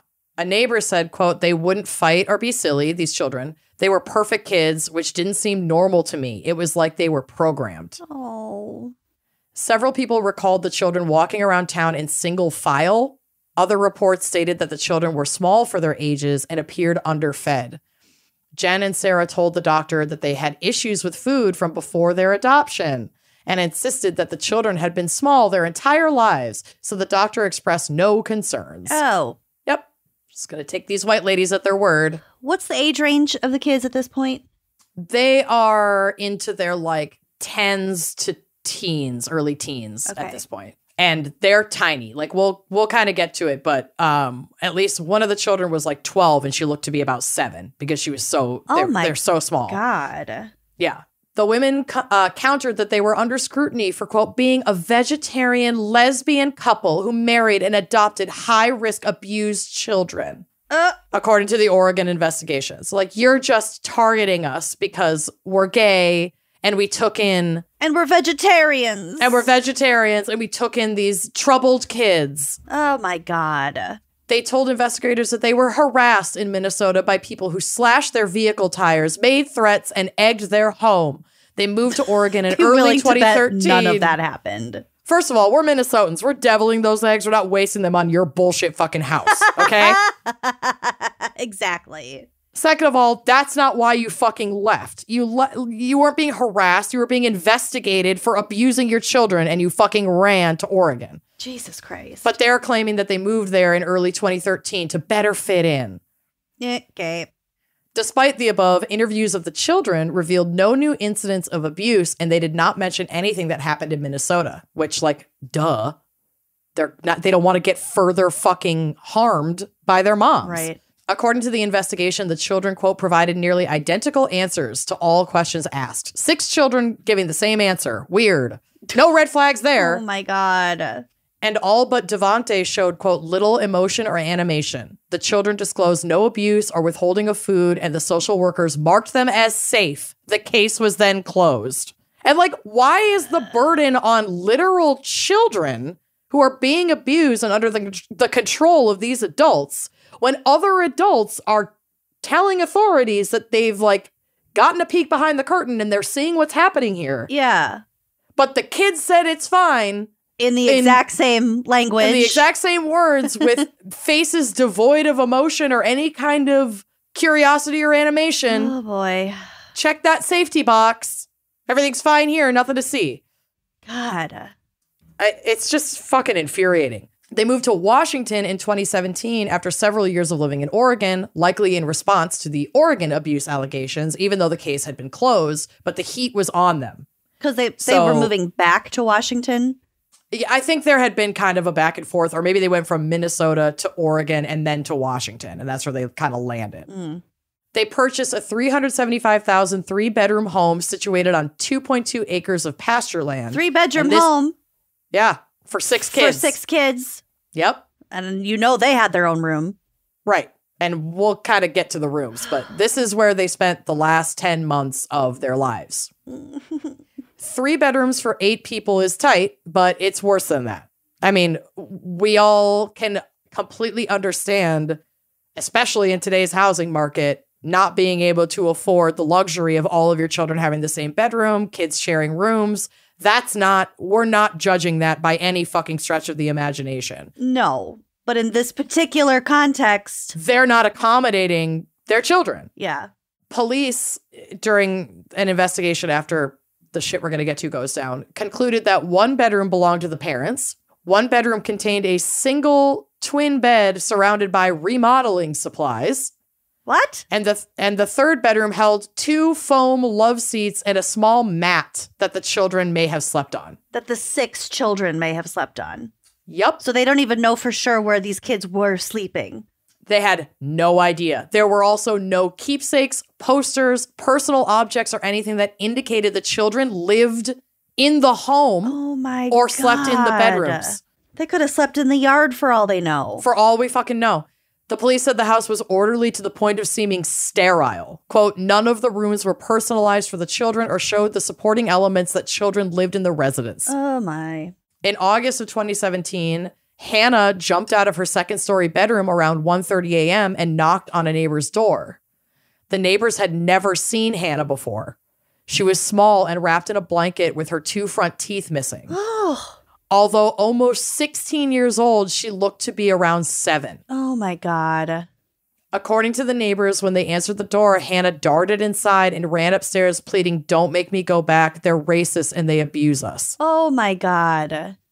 When they saw the whole family outside with flashlights looking for her and calling her name, they shouted out to let them know that Hannah was inside. I have conflicting feelings about this. They obviously don't know what we know, and obviously, like, I also don't fucking trust the police, but I feel like I'd be calling the police in this situation. Yeah. Regardless, to report something. Like, I don't know. I don't know. It's just so fucking upsetting knowing what happens. But eventually, an adult child of the neighbors that Hannah ran to did call police. Like, so this happens with Hannah. The family that lives in that house returns Hannah to the Harts. Their adult child who doesn't live at home is like visiting with them in the coming days, and they tell their kid this story. And their story is like, the kid is like, we have to fucking call the police. Yeah. They said, quote, I just can't sit with this. I believe those kids are being highly abused. Someone from the county sheriff's office called the neighbors back to ask whether there had been more incidents, and they said the kids were almost always indoors. And she remembers being told, quote, it's not illegal to keep kids inside. And there was no other follow-up. There are so many failures all over the place here. It's consistent. It's just failure at every fucking turn. March of 2018, the neighbors only saw any of the children again when Devontae would knock on their door asking for food, but begging that Jen and Sarah not be told, saying they weren't being fed as punishment, and also asking them not to call the police because they would all be split up. Oh. He would, I know. He would ask for bread, tortillas, peanut butter, cured meats, things that were shelf stable. And he had a little box that would be hidden near the fence between the neighboring properties so that his siblings could sneak out and get food and they could refill the food from the neighbor's box. Oh my God. They had their own little food bank. A little system. Yeah. Jesus. He was asking for food nearly 3 times a day and disclosed to the neighbors that everything Hannah had told them was true. They called CPS again. CPS showed up to check on the Hart family on March 23rd, but they did not get a response at the door. About 45 minutes later, Sarah's Yukon SUV came screeching into the drive. The CPS visit clearly put them in panic mode, and by the next day, the Yukon was gone, bringing us to the tragic end of this case. So I want to clear that up. CPS came, no one was home, CPS left. The neighbors are the ones who reported that like 45 minutes later. Oh, okay. The car comes screeching into the driveway. So what we believe to be true is that at least some of the children were in the home and had been instructed not to answer the door for anyone if Sarah and Jen weren't home. And one of the children probably let them know, somebody came to the door. Yeah. And Sarah came rushing home from work. Ugh. On March 24th, so the day after that last CPS visit, Sarah had been scheduled to open the store where she was working. I'm not sure if at this point it was also a Kohl's. I think they had transferred her, but she was like a manager at another department store. But at 3 a.m., she sent a text to coworkers saying she was too sick to come in. This same morning, the neighbors noticed that their Yukon was no longer in the driveway and the bright red kayak that was always attached to the top of it had been removed. Cinder blocks littered the driveway, suggesting that the family had crashed into a retaining wall on the property in their rush to leave. Oh my God. Yeah. Calm down. So the same day, March 24, 2018, the Hart family are in or around Newport, Oregon, around 8:35 a.m. They then continue to travel south. They reach Fort Bragg around 8 p.m., where they remain for the day. So they're in California now. Yep. They've gone from Oregon down to California. March 25th, 2018, Jen Hart is seen shopping at a Safeway in Fort Bragg as she bought bananas, carrots, wheat bread, cereal bars, saltines, and Chef Boyardee ravioli, which I don't know if she got vegetarian or meat. Do they have non-meat raviolis? I don't know if they do. I don't think they do. Mm-hmm. No. It's also reported and then later determined that she was intoxicated. At the store? Yeah. March 26th, friend and coworker of Sarah, who had gotten that 3 a.m. I'm too sick to come in text, but then she didn't fucking ever come back to work in the coming days, called 911 for a wellness check because no one had been able to contact Sarah or Jen since the text that Sarah wasn't coming into work. She hadn't come in or communicated with work since. And there's probably fucking rumors that of all this stuff. Yep. Everyone around is like actually kind of concerned. Yep. Wow. So on that day, March 26, 2018, a welfare check is conducted, but the home is empty. Empty of people or empty of stuff? Empty of people. Miles away, Jennifer drove the GMC Yukon XL over a 100-foot cliff on California State Route 1 in Mendocino County with Sarah and, as far as we know, all 6 of the children inside the car. Jesus Christ. It landed upside down and was discovered by some like German tourists who were hiking along the beach. Jen and Sarah were both found deceased inside of the SUV. Marcus, Jeremiah, and Abigail were found nearby. It sounds like the way the car landed was close enough or partially in the water. Mm-hmm. And it's pretty clear that the children didn't have their seatbelts on, which was likely instructed by Sarah and Jen. Take your seatbelts off. Oh my God. And so remains were found nearby that were likely moved due to tides. Like this is rocky shoreline that the vehicle had been driven off. Abigail's body was also covered in bruises that indicated past abuse. Sierra wasn't found for 10 days. Oh my God. Other remains were also found, and DNA testing on a foot that was found would prove to belong to Hannah in January of 2019. Oh my God. So months later. Oh my God. Devontae's remains were never found. And Devontae was the boy in the photo? Yes, and one of the oldest boys, and seemed to be treated as like the favorite in the family. So while I don't think that this is an appropriate situation to be discussing any kind of theories, he has since been pronounced dead, but there are still like wanted or searching posters potentially looking for him if in the event that the Harts let him out before annihilating the rest of the family. And given, I mean, maybe it's just me wanting to believe that they're not all gone. I don't know. I'm just getting really emotional, but I don't know. I don't know what I believe. I personally don't think that these women would have done that, even for their favorite kid in the fucking family. Well, I don't think they loved any of them. No. And I think it's just one of those things where some of the remains of these children weren't found for a while, and they're right on the water, and there are, animals in the water, and I don't know, but it's not like I don't judge what anybody chooses to believe in this situation. I don't blame anyone for wanting to cling to the idea that Devontae could still be alive and just somewhere staying out of the public eye and not wanting to engage with any of this and just living his life. I mean, that would be a miracle. Mm-hmm. But we don't have any evidence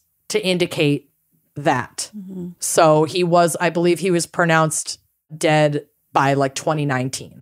So obviously, initially folks were like, oh my God, tragic accident. But these are modern vehicles that have essentially like a black box. So just keep that in fucking mind, anyone listening who's thinking about committing a crime in a car. Yeah. There's data about acceleration, airbag deployment, all kinds of shit. So the SUV's internal airbag deploying computer showed that the Yukon had gone from a standing stop, accelerated 20 miles per hour in 3 seconds with the throttle pressed at 100%, like pedal to the metal, for about 70 feet before going off the cliff. And there were no skid marks. She did not attempt to stop. So she positioned the car, made the decision, and hit it. Yep. She positioned the car in front of that area that wouldn't have been walled off, and put the pedal to the metal and drove off the cliff with her family. It's like in the car. Thelma and Louise style, but taking six children down with you. Exactly. But those women are so fucking delusional. They probably had some sense of like nobility, like, well, we're all going down together or something. Right? I mean, yeah, these women were fucking sick. So God only knows what's going. I mean, I cannot even, trying to go to the darkest of places, put myself in their minds. I can't understand. I can't wrap my fucking head around it. It's too much. Nor should you. Yeah. It's a bad place to go.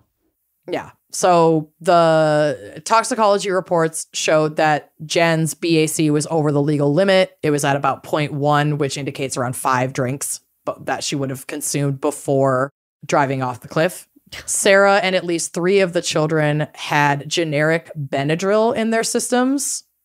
I don't know which children, if any, didn't have any drug in their system.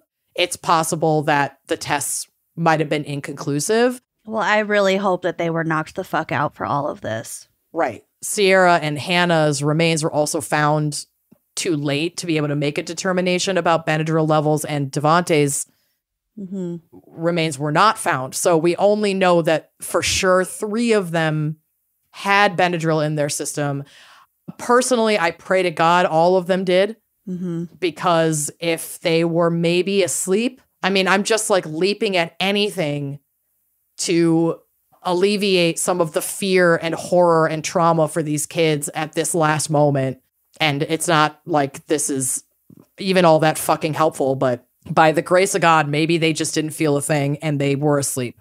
Sarah herself had a toxic level of Benadryl in her system. She had 42 doses, and both liquid form and capsules were found in the car. The children's toxicology levels were not toxic, but they were high enough to be drowsy or incapacitated because they received as many as about 19 doses of Benadryl, according to the toxicology. And the coroner report did say that the children were likely unconscious or asleep based on the level of drugs that were found in their system. Sarah also had Google searches on her phone that included, how easily can I overdose on over-the-counter medications? Can 500 milligrams of Benadryl kill a 125-pound woman? And how long does it take to die from hypothermia while drowning in a car? Well, are you drowning or are you dying of hypothermia? I think she's like trying to make sure that nobody survives. And yeah. And potentially are killed quickly. Mm-hmm. And that is my case. Oh my God. Oh my God, I'm looking at the diagram of the cliff. That is just a cliff. Yeah. It's like a scenic bypass. It's like you can pull like off. An overlook. Like an overlook. Yeah. It's fucking wild. Boy. It's too much. And yeah, you can see on that photo how there's not really, when the tide's up, there's like no beach at all. It's just waterfront, cliff, and rock. So they easily could have been washed away, especially without their belts on. Right. Yep. But, oh my God. If you pray for those children and wherever they are. They're so sweet looking. He's in that cute little hat in every photo. I know. But yeah, it's a really horrifying story, and it's real. And it just, I don't know. It's so wrong knowing how viral that photo went.